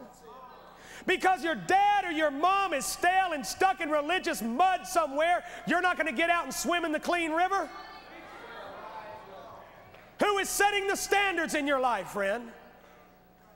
Just because your dad drinks, does that mean you're supposed to drink like father, like son? Or maybe you're supposed to set the standard for the generation to come.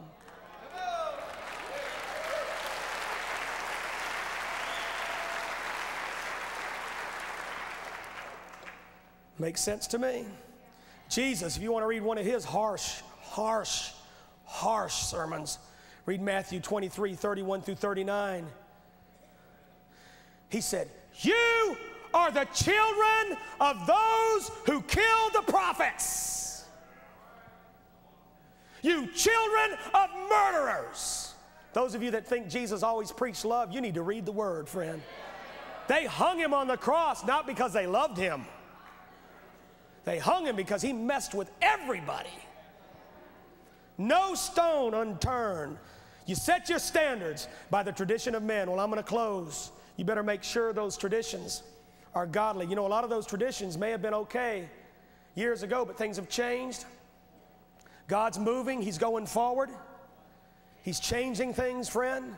Move with God. There are some traditions that are solid. They're good. But there's other things that were good for the 60s. But this is the 90s. These are the 90s. I'm with the Assemblies of God. And we used to sing a song with the Christ Ambassadors. It used to be called the CAs, you know, and it went like this. We are Christ Ambassadors. How many know that song? Good. Wonderful song for the 40s and 50s. You try to get a bunch of young people singing that in 1997, friend, you're hard-pressed. Am I telling you the truth, Richard?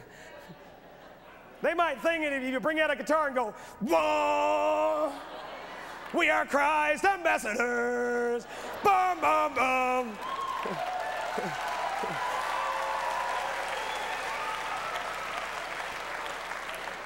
And that was good for a few years. But come the year 2010, people look at that going, what is bum, bum, bum, bum? What a bunch of trash. And they're in the year 2010, they're going, we are Christ ambassadors.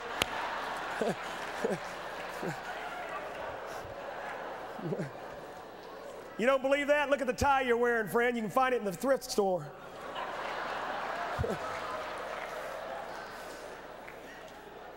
I'm wearing some of the same ties my dad had, friend. I remember. I thought, my Lord, look at that thing. Now we'll pay $39.95 for it, friend. My last point tonight, and I'm closing this Friday night. There is only one standard when it comes to your moral and spiritual life. Paul summed it up like this: for though ye have 10,000 instructors in Christ, ye have not many fathers. For in Christ Jesus I have begotten you through the gospel. Verse 16 of 1 Corinthians 4 says this: wherefore I beseech ye, be ye followers of me. Then he goes on in 1 Corinthians 11:1. He said, be ye followers of me, even as I also am of Christ. And I'm going to tell you in just a few minutes, friend, we're going to close, but you're going to see a standard that is above all standards. He is the one that the thief looked at and said, that man has done nothing wrong. He is perfect. He is perfect. He is perfect. He is the one that everyone needs to follow. How many have seen one of these little things? WWJD. Can y'all see that in the back? See it up in the balcony? Well, I'm going to help you out. Some of you can't see that, so when I first saw this, I thought, man, I need one of these things to just show people. And so a couple weeks ago, I thought, well, we'll go ahead and make one. So, staff, I want you to come out here with that thing. I've made a bigger one. So everybody can see it in the overflow room, okay? Everybody up in the balcony can see it. What would Jesus do? Y'all bring it up here.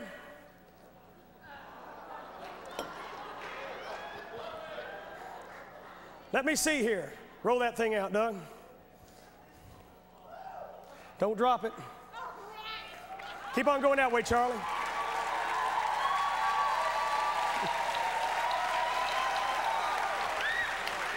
Come on. Mike, help him in the middle. Chaplain, help him up. Bring the... Look at there. That way, Doug. Fix the buckle. Fix the buckle.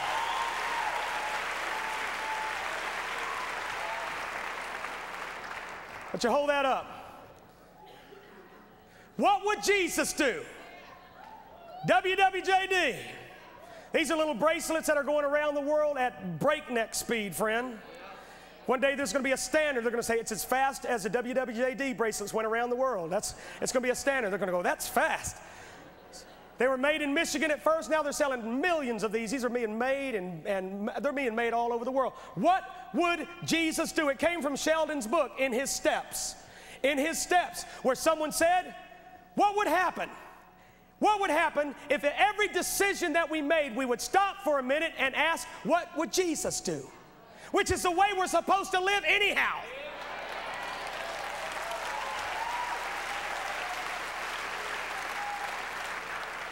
Come down this way a little bit, Doug. What would Jesus do? Let me tell you what he would do. Y'all gonna have to, I'm gonna work you tonight. Just hold that thing up. Just remember, there is only one standard. Concerning holiness, everyone look this way. A few minutes ago, I had someone in the back office and we were talking about this right here. Holiness. See, there's not 2 or 3 standards to holiness. There's one standard. And as sure as that satellite is picking up that clock in England right now, there is a standard beaming down from heaven. It beamed through Jesus. Jesus beamed it out to everybody else. There's only one standard. That's where this bracelet came from. WWJD. What would Jesus do? What would he do, friend, concerning holiness? For we do not have a high priest who cannot sympathize with our weaknesses, but one who has been tempted in all things, yet without sin. He made him who knew no sin, sin on our behalf, that we might become the righteousness of God in him. Jesus was sinless. Say that with me right now. Jesus was sinless. 1 Peter 2:21 says this, for you have been called for this purpose, since Christ also suffered for you, leaving you an example for you to follow in his steps. He was sinless. And you know that he appeared in order to take away sins, and in him there is no sin. 1 John 3:5. Are you listening? Yes. That is the standard. Jesus is the standard, not Joe Blow sitting next to you, not Martha back home. Jesus is the standard. That's why I say in this meeting, if you think you can sit down and watch a 35-inch screen and watch a woman take her clothes off, next time, sit down there with Jesus and ask him to bless it. It'll never happen, friend. Why? You've lowered your standard, friend. You're not looking to the right standard. You know what you're saying? You're saying, well, it's not that bad. Oh, there you go again. That's category 1, 2, or 3, but it sure ain't category number 4, which is Jesus. It's not that bad. Oh, honey, this is just a scene. It only lasts a couple minutes, and then the movie goes on. Really, the best part of the movie goes on. What would Jesus do? I don't think he would be watching that. I don't think he'd be sipping that liquor. If that liquor is okay, if that social drinking is okay, especially around this holiday season, Thanksgiving, oh, Lord understands, just a couple times a year I drink a little bit. Then why don't you ask Jesus to bless that martini? Why don't you ask Jesus to bless that 6-pack of beer? Why don't you ask Jesus to bless that bottle of wine? Why don't people do that in the bars? They're all over the bars tonight. Why don't they stop and pause and ask Jesus to bless the drinks? They know it's wrong. What would Jesus do? Anybody sitting in those bars would say he would never sip this stuff. He would never put this poison in his lips. I hope this is making sense to you, friend. It's making sense to me. That's in his sinlessness. What about his selflessness, his servanthood? The Son of Man. I'm going to close in just a minute. Matthew 20:28. Just as the Son of Man did not come to be served, but to serve and to give his life a ransom for many. I've got a dozen scriptures on this, friend, about his servanthood. What are you doing? Jesus came to give. How did you come to get? You want everything for yourself. Those of you in New Hope Home, I want to tell you how to get blessed. Give yourself away.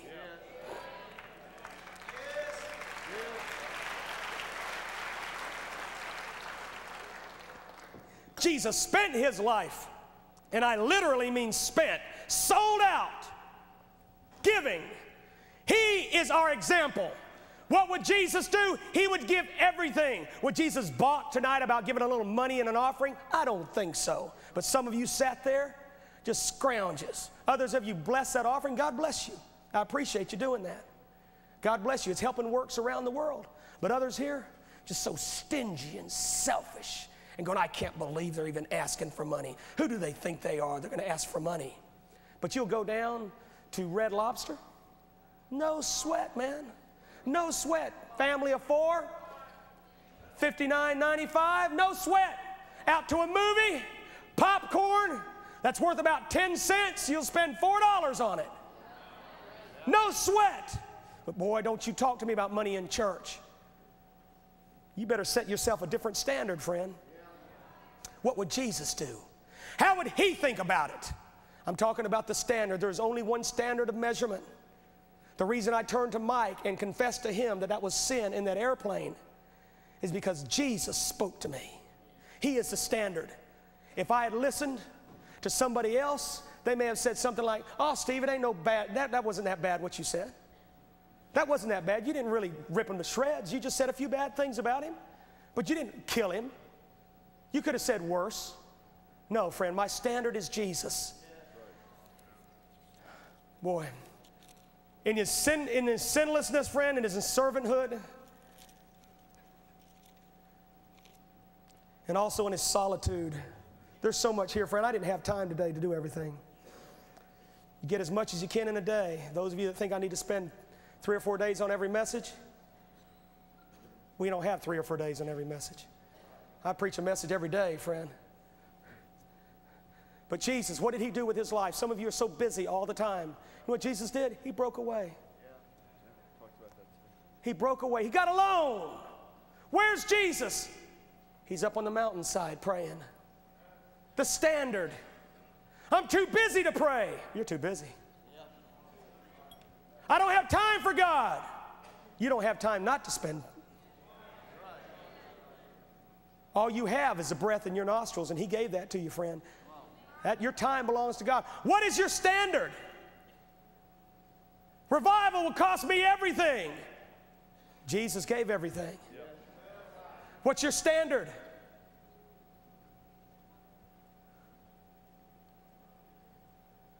Revival's a lot of hard work. Well, when you compare it to the cross, it's a Sunday school picnic. We live on 4 hours of sleep, 5 hours of sleep. Have for 2.5 years. I wake up, even when we have a day off, I wake up at 3 in the morning. Every morning, I'm wide awake. After 4 hours, 5 hours sleep, I'm wide awake. Look at these guys, servants.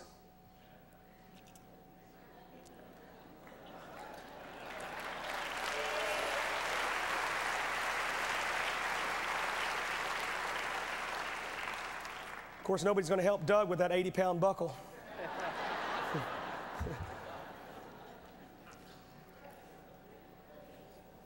This is genuine plastic.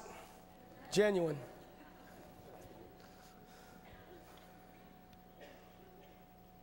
What's your standard, friend? Everyone stand. Those of you, the chairs, move them to the left and the right. Roll it up. Make sure it's straight up when you roll it. Keep it tight when he's rolling it up. What would Jesus do?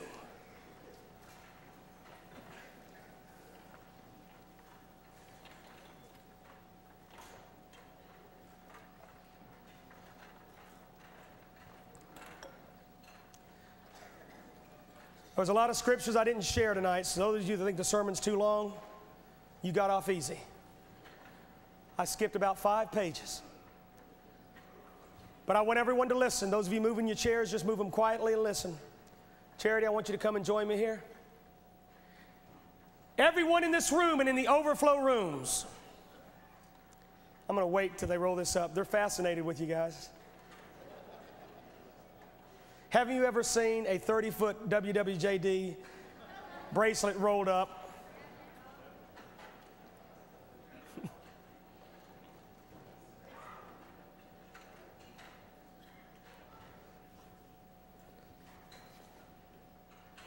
What would Jesus do? Tonight, those of you that are backslidden in this place, I want everyone to give me your best ear, and then we're going to close. You're backslidden in this place. You're doing things that Jesus would never do. Why? Your standards have been too low. When Charity begins singing Mercy Seat, you're going to run to this altar. You're going to run to this altar. You're going to get right with God, and you're going to set your watch. You're going to set your watch to the right time, friend. You're going to set it to the satellite. You're going to set it straight into heaven, friend. You're going to set your standard. You're not going to look to the left nor to the right anymore. You're looking to Jesus from now on. He's going to be your standard. You're going to come down here and repent of your sins. You're going to get your life cleaned up tonight, friend. I made the statement the other night, one of the statements I hate the most in Christendom that I've heard, and listen up to me, those of you from New Life, from a New Hope home, is the people that say this. They say, I know I'm not what I should be, but I thank God I'm not what I used to be. Now that's a decent statement, but oftentimes it's a cop-out. What they're saying is a lot of times, and you may have said this and you were sincere and you're really doing great, but a lot of people that make that statement are saying this, I still got a lot of stuff, sin in my life, but I've gotten a lot of sin out. I hated that when I was growing up in Christianity, because when I got right with God, I was trained by Wilkerson, Ravenhill, people like that, and they said, get it all out. Get it all out. It doesn't need to take 2 or 3 years to get those vices out of your life. That foul tongue that you have. It shouldn't take 3 years to get rid. I thank God I know I'm not what I should be. I still cuss a little bit, but I thank God I don't cuss as much as I used to. Who's your standard? Set yourself up against Jesus tonight, friend. He's your standard. Everyone who's got sin in their life, you're going to come quickly. Those of you that are backslidden, those of you that have never known the Lord. Let me tell you, friend, Jesus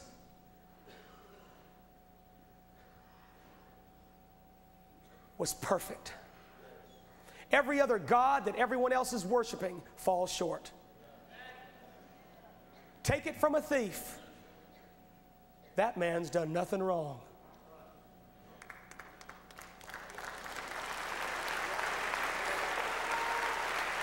Isn't that?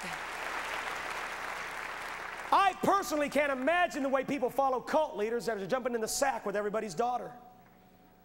You read about it all the time. Some cult leader, what's his hang up? Well, sex, you know, he can have sex with any woman in the crowd. You read some of these cults that are going on around America, friend. What a standard, huh? What a standard. What fools following junk like that. Whatever happened to purity, holiness? But Jesus, you look at him, boy, you have to lift your eyes. Look up, go, wow, majesty, holiness. I want to be like you, Jesus. You surpass everyone I've ever met. Even the greatest preachers I've met have their anger times and their slipping times, but Jesus, you never slipped. You're perfect. You're the one that I want to set myself by. He's the standard. Those of you that have never known the Lord, you come down here and meet Jesus tonight, he'll change your life. He'll become your best friend. You want to know what's great about having Jesus as your best friend? He'll never turn on you. Why? He's got the highest standards. You go to Jesus and say, I got a secret. He'll say, it's a secret with me. Just want to confess this to you, Jesus. Confess away. I tell you what I'll even do when you confess this. I'll go one step further. I'll not only forgive you, I'll forget it. Because I'm perfect. I can do this. Man can't do this. Friend, you need a friend like that. You need a friend like that. The standard. And those of you that are religious in this place, I'm closing with this. Listen up in the cafeteria, the overflow room. You're religious in this place. You do all the right things, but you don't know Jesus. Who's your standard? Is your standard the priest? Is your standard the church ordinances? Is your standard some liturgical work that's in a book that you read? That's your standard? Or is it Jesus? You can go to hell with baptismal waters on your face, friend. You can go to hell with a communion cup in your hand and a wafer in your mouth. If your standards are obeying all the ordinance of the church, you're going to fall short of heaven. You're not going to make it. You set low standards for yourself. Be ye holy as he is holy. Now we're going somewhere. Do you know him? There's your standard right there. Jesus said, if you're lukewarm, I'll spew you out of my mouth. Standard. If you're cold, you're going to hell. Jesus said there's only one temperature, and that's hot. Standard. See, these are indisputable. I just don't believe you need to be fanatical about Jesus like that. Low standard. Low standard. I don't believe you have to clap before the Lord. Low standard. It's in the Word. Clap before the Lord. I don't believe you ought to have all those instruments playing. Low standard. Who said, well, we've never done it like that before? Wrong standard. What does the Word say? What about miracles, signs, and wonders? I don't believe that stuff. It's in the Word. There's your standard. Right there's your standard. So tonight, friend, who are you setting yourself up against? Tonight, do you wake up in the morning with Jesus on your heart? I'm asking you a question, sir. Do you go to sleep at night with Jesus on your heart? Do you think about Him all day long? Or are you one that can leave out of your church service and slap in a country album and a country CD and rock and roll all the way home? Before you know it, you've lost every touch of God on your life. You spend more time getting away from God than you ever did getting close to God. Low standards. You're coming to the altar tonight, sir. And the only thing that's going to keep you back is pride. Pride will say, I don't need to go down there. What's my boyfriend going to think? What's my girlfriend going to think? What's my husband, my pastor going to think? What are my parishioners going to think? Who cares? Who cares? Are they your standard? Do you measure yourself? Paul said don't do that. Do you measure yourself with them, or do you measure yourself with Jesus? Look up to Jesus and say, standard? I think I've got the wrong time. Give me the right time. Thank you. Jesus, what would you have me to do? I would have you run to the altar and get the sin out. That's your standard tonight, friend. This is clear, crystal clear. Charity's going to sing Mercy Seat. Everyone who's away from God, friend, and if you don't think you're going to come down here because of pride, you're going to go do it at home. Friend, this is what's going to happen when you get home. If you think you're going to pray at home and not here, because you got sin in your life and you're going to pray at home, the heavens will be brass. Here's why. There's another scripture that says this: if you're ashamed of Him, He's ashamed of you. If you'll confess Him, He'll confess you. And just try it on for size. Go home and kneel by your little bedside and say, Jesus, I was at the Brownsville revival 2 hours ago, and now I need you to forgive me right here in the privacy of my own home. Father's going to look at you and say, don't you remember what the preacher said about the crucifixion? He was beaten, He was whipped, He was stripped, He was hung naked on the cross, bloodied for you.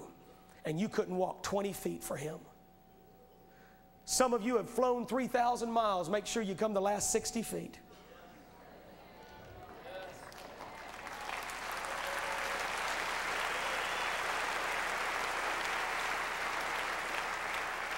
Everyone standing, if you know there's a sin in your life, if you know you've lowered your standards and you've allowed yourself to slip into things that Jesus wouldn't ever do, and you need repentance tonight, you need to get forgiveness. Everyone with sin in their life, everyone who's backslidden, everyone who's away from God, hurry. Come on right now. Hurry right now. Hurry right now. Come on. As Charity sings Mercy Seat. Turn her on right now. Come on. Hurry. Hurry. Hurry. Hurry. Hurry. Come on, in the balcony, let's go. In the balcony, let's go. Come on, come on, come on, come on, come on, come on, come on. Hurry, hurry, hurry. Come on, come on, come on. Hurry, hurry, hurry. Benny, we need you wherever you're at, brother, we need you. Come on, come on, come on. Come on, hurry, hurry. You don't need the music, get on down here. Come on. Hurry, hurry. Come on, come on, come on. God bless you, come on. Come on. Have the team come up, Lyndell. Come on, team. Huh? Lyndell's going to sing. Lord, have mercy. You need forgiveness right now. You come. Hurry. Right now. Come on, right now. Hurry. Hurry. Everyone at the altar, stay right where you're at. Come on. Come on. Come on. Y'all help me, okay? For our sin we repent, O Lord. They took a dive, okay? Help us. We believe. Come on. Come on. Hurry. Hurry. Hurry. Have mercy now, we pray. Come on. And take all our sin away. Yes. Come on. Come on. Have mercy. Come on. How about it, friend?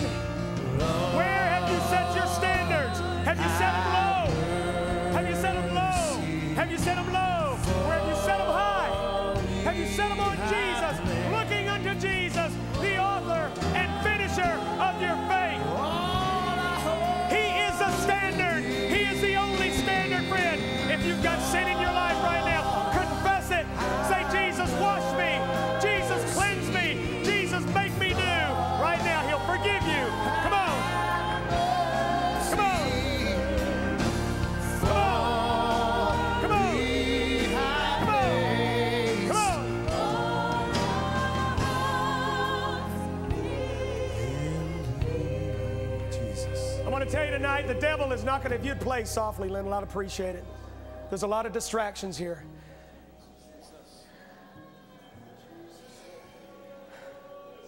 I'm not going to let the devil win in your life tonight, friend. He is the one that pushed your standards down into the dirt. But tonight you're going to raise those standards. You're going to live a different life from this point on. Your life is going to be changed. Your life is going to be different. Hundreds are already down here. How about you? How about you? I want everybody in this congregation and in the overflow to turn to the person next to them and ask them if they need forgiveness, if they need Jesus Christ to forgive them. And when somebody asks you that question, do not lie. And both of you come down together if they say yes. Come on, right now. Do you need forgiveness? Hurry. Hurry. Come on. Come on. God bless you. Come on. Come on. Come on. Come on. Come on. Come on. Come on. Come on. Come on. God bless you.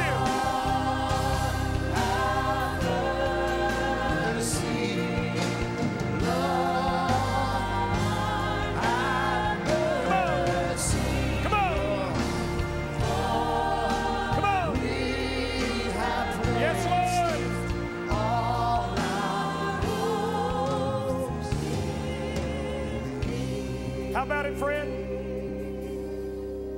I tell you what I feel in my spirit. I'm going to close this. This is what I feel right now. I'm going to close it. But I'm going to give you 30 seconds, Greenwich time, to get down here. And I'm going to close this. People are praying for you. You've got 30 seconds. God bless you, sis. Come on, right now. If you're coming, come now. 25 seconds. 25, 24. God bless both of y'all. God bless you, ma'am. 20, 18. God bless you, sis. God bless you, ma'am. 15. Hurry, guys. God bless all of you. 13, 12, 11, 10, 9, 8. God bless you, ma'am. If you're coming, come now. 6, 5, 4. God bless you, sis. Don't wait for your friend. She's got to come on her own.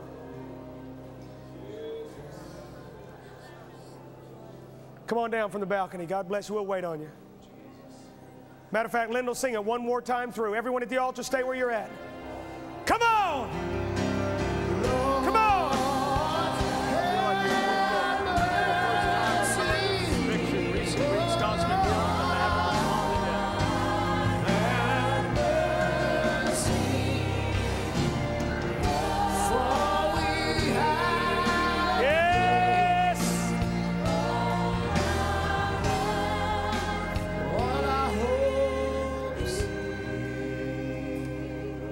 There are people here that you've come under conviction over the last 2 or 3 weeks, or maybe over the last week. God's been dealing with you, but you haven't done anything with it, friend. Quit playing with that and get right with God tonight. In the overflow room, get right with God. Those of you at home, turn your life over to Jesus tonight. He is the standard. He is the standard that we measure all spiritual things by, and all moral activity. It's by Jesus. Come on, friend. Come on. Come on. God's been dealing with you. God's been dealing with you, but you still haven't come. Come on. Boy, I wish that preacher would stop, man. Just stop. Friend, the devil would love for me to stop. But your soul is hanging in the balance, and this is Friday night. You ain't going to hit those streets unsaved.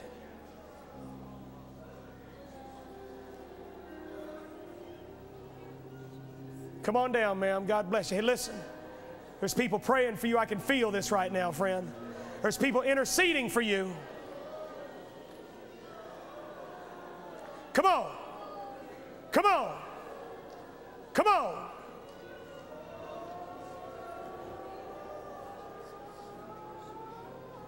Come on.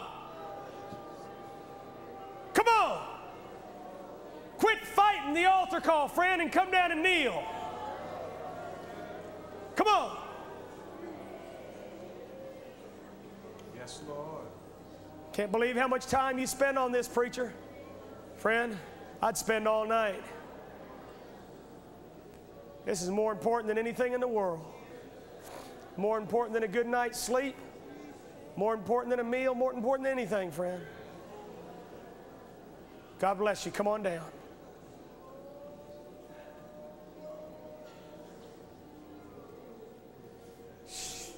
Come on. Anybody else? Everyone at this altar, bow your heads right now. Bow your heads. No one looking around. Those of you in the overflow room, bow your heads. And those of you at home, bow your heads. Close your eyes and pray with me right now. And friend, set a standard right now, even in your prayers. Don't mumble. Don't mumble this prayer. Set a standard. Make this prayer count. Let the Lord hear it. Of course, I know if you just said it under your breath, He's going to hear it. But friend, there's something about vocalizing your prayers. I love it when we vocalize our prayers and the devil hears every word. This is Friday night. You're going to slap him in the face with this prayer. Right now, everyone at this altar, pray with me. Dear Jesus, thank you for setting the standard 2,000 years ago. You laid it on the line. You became man. You lived a perfect life. You died a criminal's death. You suffered and died for me. You set the standard. You said it is finished. No other standard would ever be set. From now on, men would look to you as the Savior, the only Savior, the standard. I ask you tonight to forgive me. I have sinned. I have hurt you. I've hurt others. And I've hurt myself. Forgive me, Jesus. Wash me, Jesus. Cleanse me, Jesus. I repent of my sins. I ask you tonight to be my Savior, my Lord, and my very best friend. From this moment on, I am yours, and you are mine. And my standards from this day forward will be high. I'll keep my eyes on you, for you have your eyes on me. In your precious name, in the name of Jesus, amen. Glory! Hallelujah!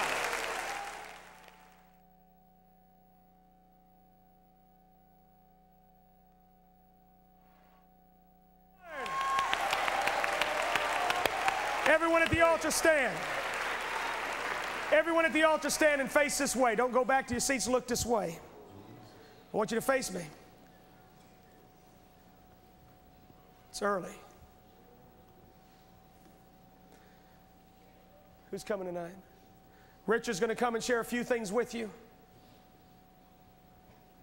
I've shared so much on the standard tonight, friend. How many? Does this make sense to everybody? Okay, I hope so, friend, because this is at an 8th grade level. I mean, an 8-year-old level. You should be able to understand this. But every one of you at this altar, all you kids, as a matter of fact, all the kids that are 10 and younger, we want to spend a few minutes with you. Come this way right here. Raise your hand, Pastor Van. Y'all go with Pastor Van. Let's give the kids a hand. Come on, kids. All the children 10 years of age and under that have come forward, you can go with Pastor Van. Everyone, the rest of you, look this way. Look this way. From this moment on, set high standards. Set high standards. When I went through Teen Challenge, which was a Christian drug rehab program, I noticed that a lot of guys in the programs had very low standards. But it was a Christian program. When I went to Bible school, I noticed that other students had low standards. But it was Bible school. What am I going to do, set my standards with them? No, sir. I set my standards high. And that's when I started getting up at 3 a.m. to pray every single day. My standards are high. I found out that later on in the day, everything got too busy. So I got up at 3 and kept those hours for 18 years until revival broke out here. Now we're just going to bed at 3 o'clock in the morning. But before revival broke out here, my wife would tell you I was up at 3 o'clock every morning. 3 and 4 every single morning. Why? That was a standard that the Lord set in my life. And other people would look at you and say, you're crazy. Say, no, this is a standard. I'm not saying you have to get up at 3. I'm saying you have to get up and pray. Jesus set the standard. He set devotional time. He got away with his Father. You've got to do the same. Read the Word. Spend time in the Word. Jesus read the sacred Scripture. Spend time in the Scripture. Spend time in prayer. And please, friend, get the sin out. Quit walking around in the mud. Get the sin out. Destroy the CDs. Destroy the videos. Raise your standards. And when one of your friends says, you want to go to this movie? You look at them in the face and go, no. That's all you have to do. When people come up and say, have you seen this movie? I go, no. You haven't seen it? No, I haven't seen a movie in years. Why not? Well, first of all, I ain't got no time to see no movies. Second of all, most of them are trash. And there ain't hardly a movie at the theater. It might be 95% good, but that 5% nasty, friend, will get in your spirit. And if there's one woman on that film taking her clothes off, or even a movie, a preliminary movie that they show just bits and pieces, that'll be engrafted in your mind forever. And you know it, sir. A month down the road, you'll see that picture in your mind and have some lustful thoughts. That's why I don't pay any attention to it anymore, friend. I'm gone. It's over. My standards are higher. And others will come up and say, are you holier than me? I preached a message one night called Holier Than Thou. A lot of people are holier than you, friend. My family figured that out real quick. When I got super holy, they hated me. But now my family's holy. They've all come to the revival. Now they're all up there, man. They don't do the things that they used to do. Now they understand.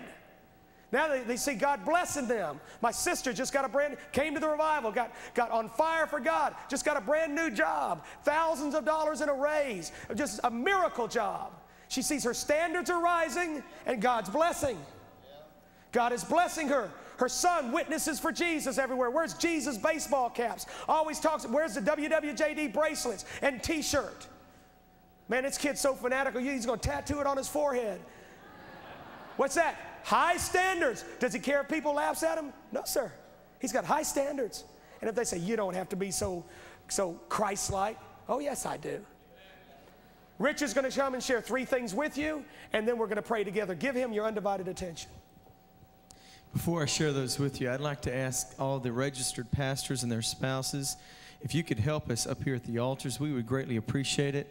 And if you would mind, if you go to each of these exits on both sides, there'll be an altar worker there with you that could give you some materials. We'd like to ask all the pastors and their spouses if they just give us about 5 minutes of their time to help us pray with these up here at the altars. So if you just begin to move to either direction, either one of the exit signs on the side, we'd greatly appreciate it.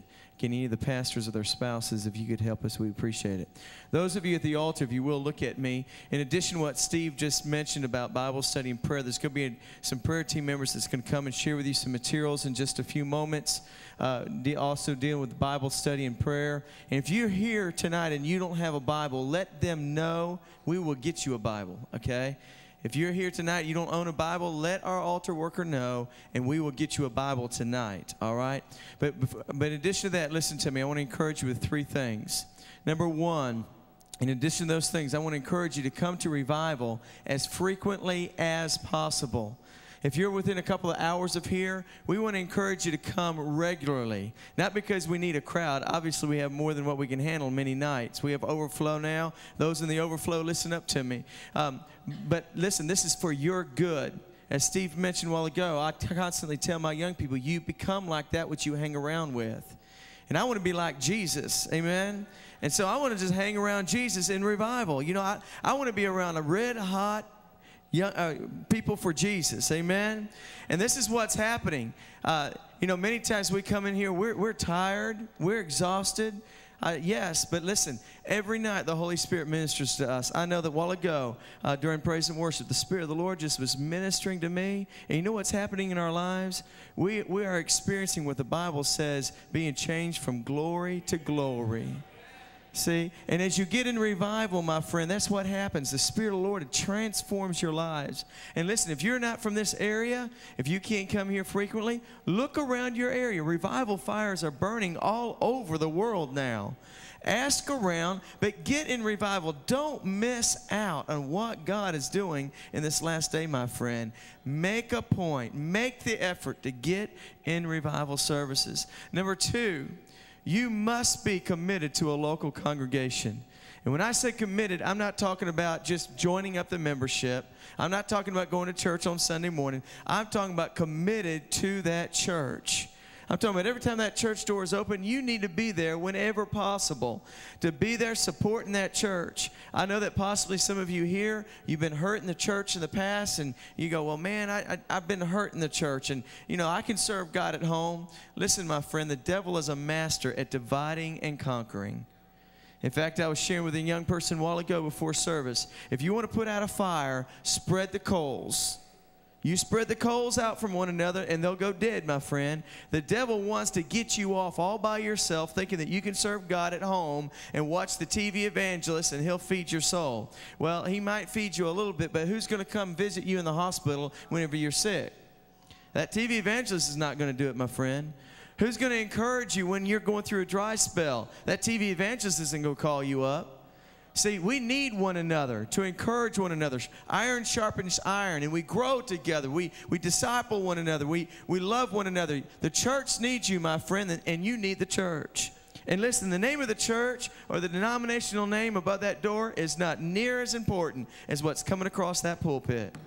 Listen, you need to be in a church where the preacher will preach the word and not bat an eye. If you go to a church and you can sit in that church week after week and never squirm in your pew, I'm telling you right now, you're going to the wrong church. You hear me? If you can go to a church and sit week after week and never squirm in your pew because the preacher's preaching the word, you need to go to another church, because, my friend, none of us are that holy. You need to go to a church where the preacher will preach the word, and when he does, amen him. Say, amen, preacher. Go for it. Let them know you're behind them. But listen, get committed to a local church. And number 3, we believe in obedience in this revival. We believe that Jesus is looking for obedience. And the very first act of obedience that you need to follow up on after making this act of coming up here is to follow the Lord in water baptism. Water baptism will not get you to heaven, my friend. Only the blood of Jesus and confession of your sins will get you to heaven. But listen, water baptism is what you do because of a commitment that you made to Christ. See, we believe in total submersion because one of the reasons is because of what it's symbolic of. See, whenever they put you underneath the water, as they did earlier tonight, it's symbolic of the fact that you have died to the old man.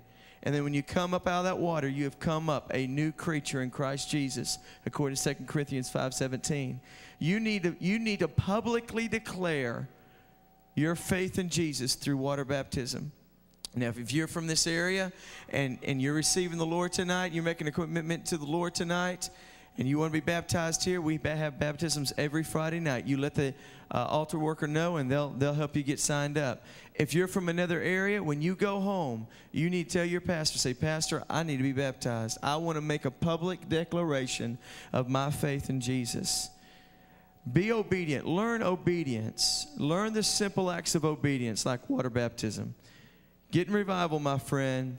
Be committed to a church and learn obedience and follow in water baptism.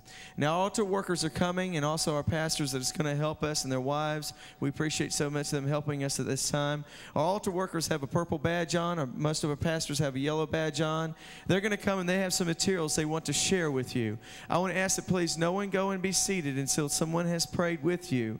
And when they come and they ask you what you came forward for, be specific with them, my friend. Let them help you. Let them pray with you. If you're looking for a good church, ask them.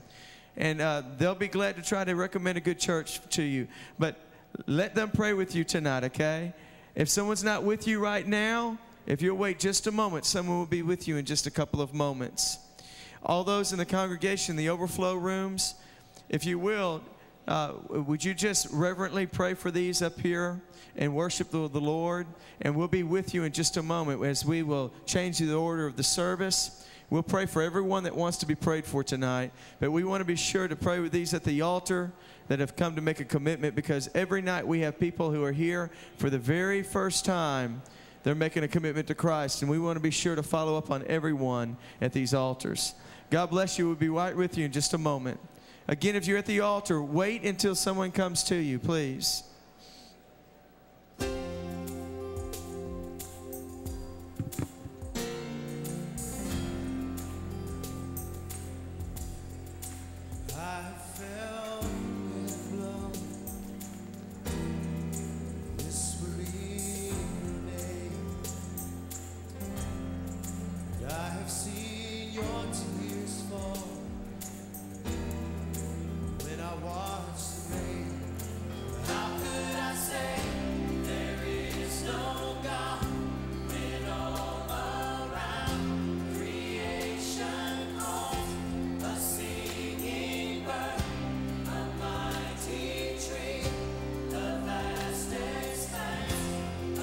Could we have the assistance of the Korean interpreter? The Korean interpreter would assist us at the altar call.